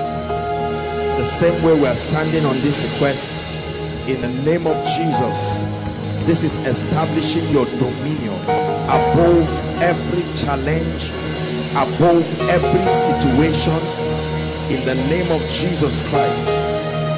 Zakando Shalakos Kadabrehe Seneko Shalabras. Ebrogabo Shalakos Kebronde Kerosa Tibrakato Shalabras. In the name of Jesus, in the name of Jesus, we decree by the power of the Holy Spirit, every impossible situation here, we turn it around right now in the name of Jesus. We turn it around. Believe, believe, believe. We turn it around in the name of Jesus. We turn it around in the name of Jesus. We turn it around in the name of Jesus. We turn it around in the name of Jesus. This is a strategy that the Lord delivered to us, a representation of your pain, your stress, that which attempts to challenge God over your life. No matter how many times we prophesy, we are limited. And this is an opportunity to have everyone. It's like tabling your heart before God. There is a God that answers prayers. This is not a ritual. That's why we bring it before him. And let me tell you, we have heard of marvelous testimonies from this, and I believe that in this year of extraordinary fruitfulness, that this that you have dropped here before the Lord, in the name of Jesus, as you have brought it before him, it will never, if it's a tragic situation, it will never return to you again. And if it is a request that must appear in your life, then I decree and declare, I don't know how it will happen. Like the prophet said, you may not see wind, You may not see rain, yet the valley shall be filled with water. I prophesy, I decree and declare, in the name that is above all names, by the God of all grace, your answer will find its way to your life. Even if it means happening through your enemy or happening through a man that has vowed not to help you, may my God make it happen for you. In the name of Jesus Christ. And I prophesy to you that these Egyptians you see today, that you see them no more forever. You see them no more forever. You see them no more forever. In the name of Jesus Christ. For many of you, even before this month is over, in the name of Jesus, you will tick your list one by one, one by one, one by one, one by one. In the name of Jesus, we decree it so. By the power of the Holy Spirit, we decree it so. By the blood of the Lamb, we decree it so. By the word of God, we establish it. It is done in the name of Jesus Christ. Let me pray for you now. This will be the first time we are doing this in a miracle service for the year. Why do I round up the services with a prophetic word? Because I believe in the power of prophecy.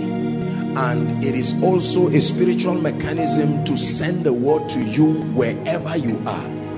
Are we together now? You don't have to be called as an individual. The word of God comes, is yours for you to receive. And then you see the creative potentials in that word. People's lives have changed, some overnight, just because a word came. And now it's about to come again. Let me tell you, do you know that I listen to the miracle service messages myself and I receive all the prayers from the man of God? Just because I am the vessel being used by God does not exempt me from receiving too. I listen to the messages and God is my witness. I follow every prayer with all my heart sincerely. Are we together now? So believe this and you will see it work in your life. It is only what you believe that will work. Are we together? Favor like never before. In the name of Jesus, beginning from this night, may it follow you like a shadow follows a man. I say it again, favor like never before. From tonight, may it follow you in the name of Jesus Christ. Strange favor, activating possibilities in your life. Strange favor in the name of Jesus Christ. Number two, I decree and I declare by the power of the Holy Spirit, every overdue issue in your life, an issue that has stayed long beyond necessary, in the name of Jesus Christ, I declare that this is the season of strange settlement over your life. May my God, the God of all grace, establish and settle you in every area in the name of Jesus Christ. Every long-standing issue comes to an end now.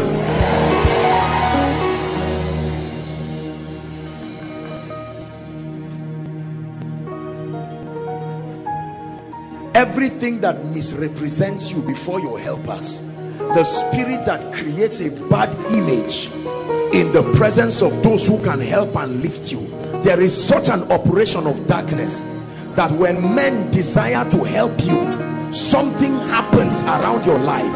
In the name of Jesus, it comes to an end now. In the name of Jesus, it comes to an end now. I pray for you.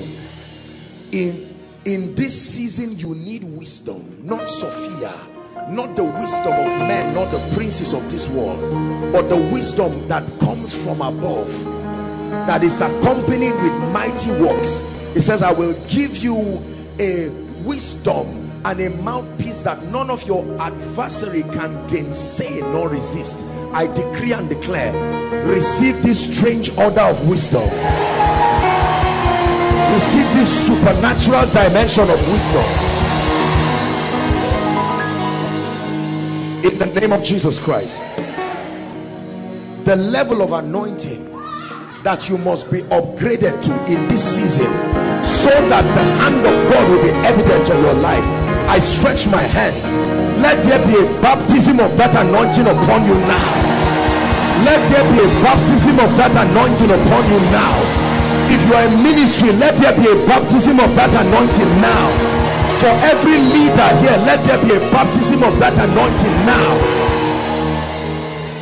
Everyone due for promotion, your place of work, or you're standing in for your loved ones, I decree and declare, we announce and we establish their rising in the mighty name of Jesus Christ.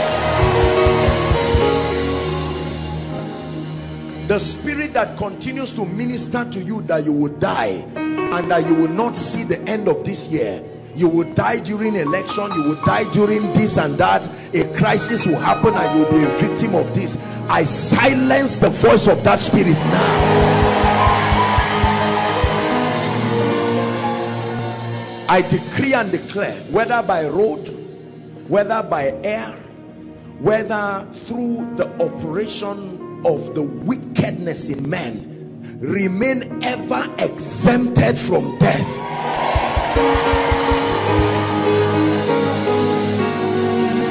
In the name of Jesus, may you be too late for tragedy. If it will cause shame, you will not be found there. If it will cause pain, you will not be found there. In the name of Jesus Christ, I decree that whatever it is you're involved with, whether it's your career, the works of your hands, your business, whatever it is that God uses as a channel to increase your influence, to bless people and to empower you, in the name of Jesus, may grace be multiplied upon it. In the name of Jesus, may grace be multiplied upon it. In the name of Jesus, may grace be multiplied upon it. Some of you at the beginning of the year, your prayer life is already down. It's too early. Your word life already down. No appetite to study scripture. No appetite to pray. Whether you sleep by 8 o'clock or by 10, you will still wake up by 8 the next day. This one is a spirit. It's no longer tiredness. Anything you don't have control over has been hijacked over by Satan.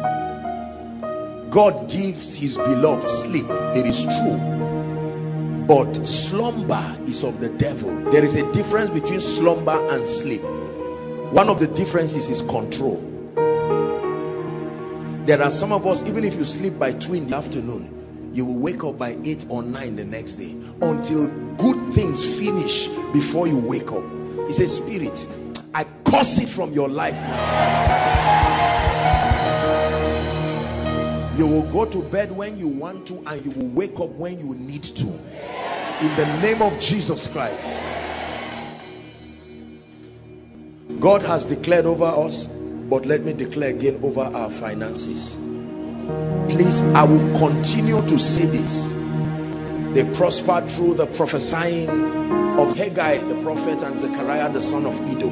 I decree and declare, this is the season that you step into overflow. In the name of Jesus Christ. No one connected to this grace, no one connected to this vision goes down financially.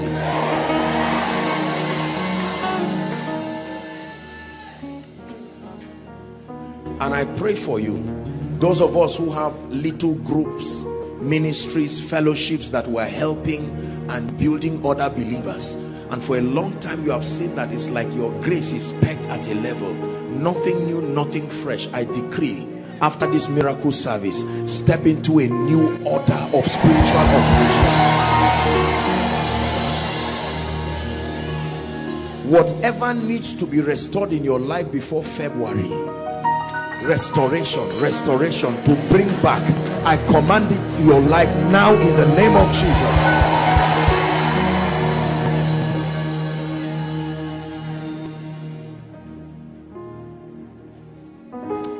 Anywhere, we are not praying for crisis during this election, but in the name of Jesus, any pocket of reprisal or whatever that will arise, by the finger of God, may you be far from that environment. May your children be far from that environment. May your parents and your loved ones be far from that environment.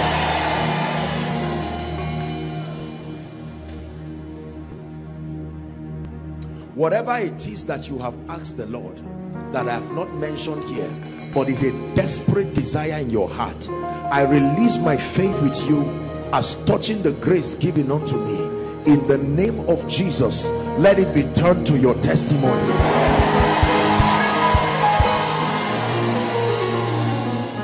Two more prayer points. May the spiritual fire on your altar, the fire that once called people to you, the fire that was responsible for your honor, the fire that was responsible for your influence, whatever made that fire go down or blew it out, in the name of Jesus, we fan your coals back to flames.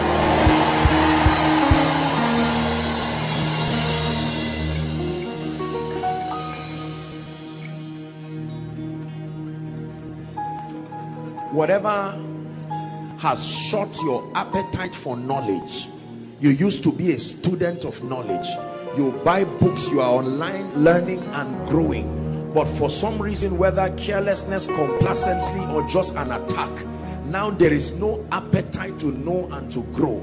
I declare that after this night, may the grace that causes men to seek God and seek after truth, may that grace be released upon you.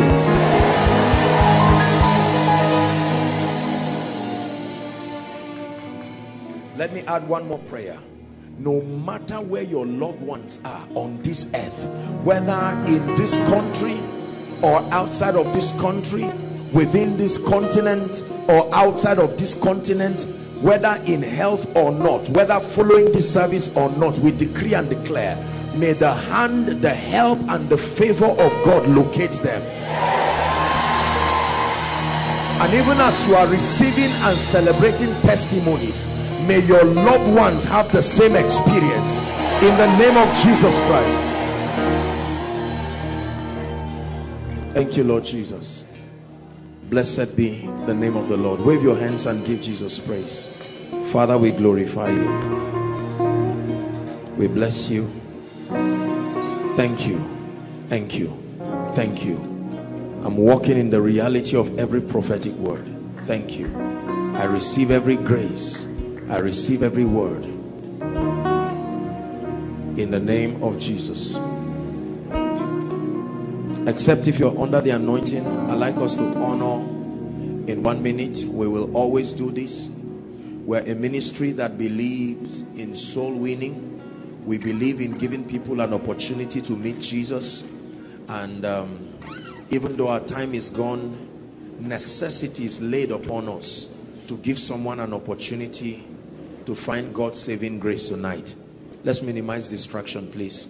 And so for all those here sitting, overflow 1, overflow 2, overflow 3, the roadside, those connecting online and those in the main auditorium, you are here tonight and the Holy Spirit is ministering to you that you need to make this year different.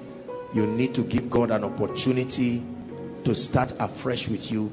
Could be that you have given your heart to the Lord, but you need that assurance. You truly need to rededicate your life to say, Lord, I'm handing over everything. We have just a minute or two for you. If you are sitting in overflow 1, 2 and the roadside and in here, I would request you to come, just stand in front here. And then those at overflow 3, for the sake of time and distance, I would request that you just walk to your projector stand. And then those following online, you can just follow me as I lead you through this prayer. 2 minutes. The Lord is speaking to you. Please summon the courage. Arise. Let's encourage them. Make your way to the front. God bless you. Those coming from outside, please hurry up. Clear the way for them, please. God bless you. God bless you. There's nothing compulsory in the kingdom, but the benefits are worth the while. Make your way quickly. Someone outside is saying, Apostle, I want to come, but I'm a bit ashamed. There's nothing to be ashamed of. Make your way. Run to Jesus. If you're coming, please come quickly. There are contemplations happening in your spirit while you are sitting down. You know you need to be here. The devil will not ask you to be here. The fact that there is a prompting to be here is a sign that the Holy Spirit is ministering to you. Win that war. Get up from your seat and come. Apostle, what if my colleagues see me? It's good they see you so that they become witnesses of your transformation. Make your way quickly. We have just 1 more minute for you.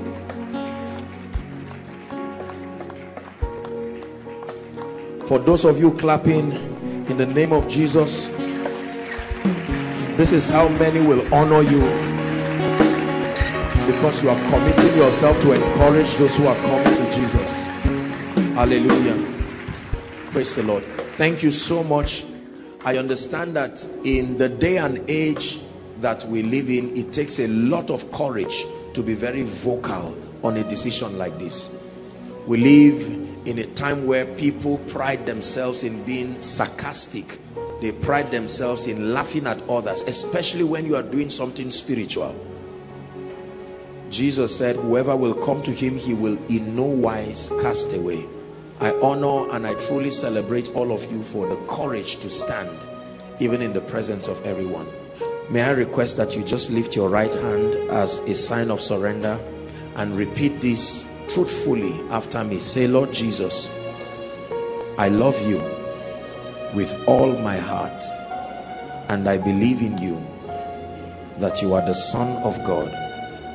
Tonight I hand over my heart, my mind, my body, my life to your Lordship. I declare that you are Lord of my life. I declare that I exchange my life for your life.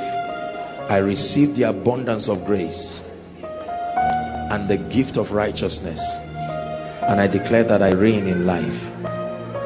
The power of sin, of Satan, of the flesh is broken over my life now and forever.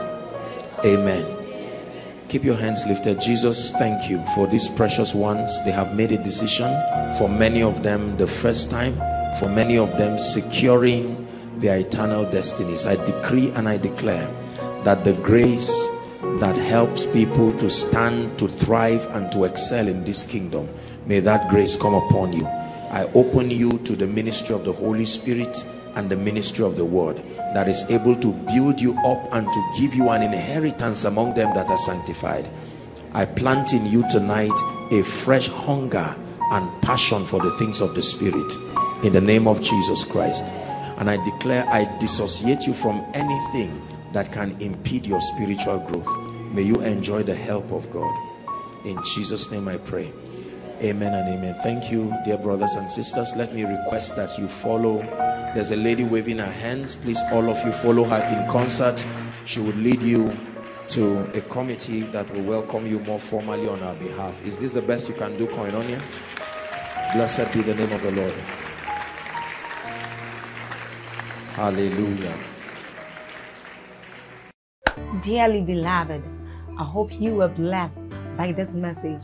I want you to keep doing something for this man of God, our man of God, Apostle Joshua Selman.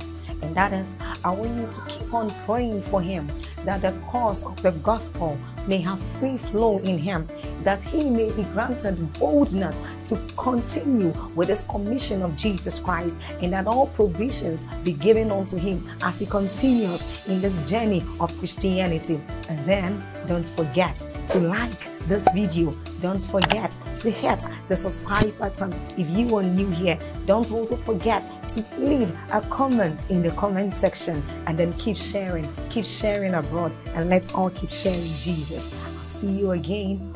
Bye.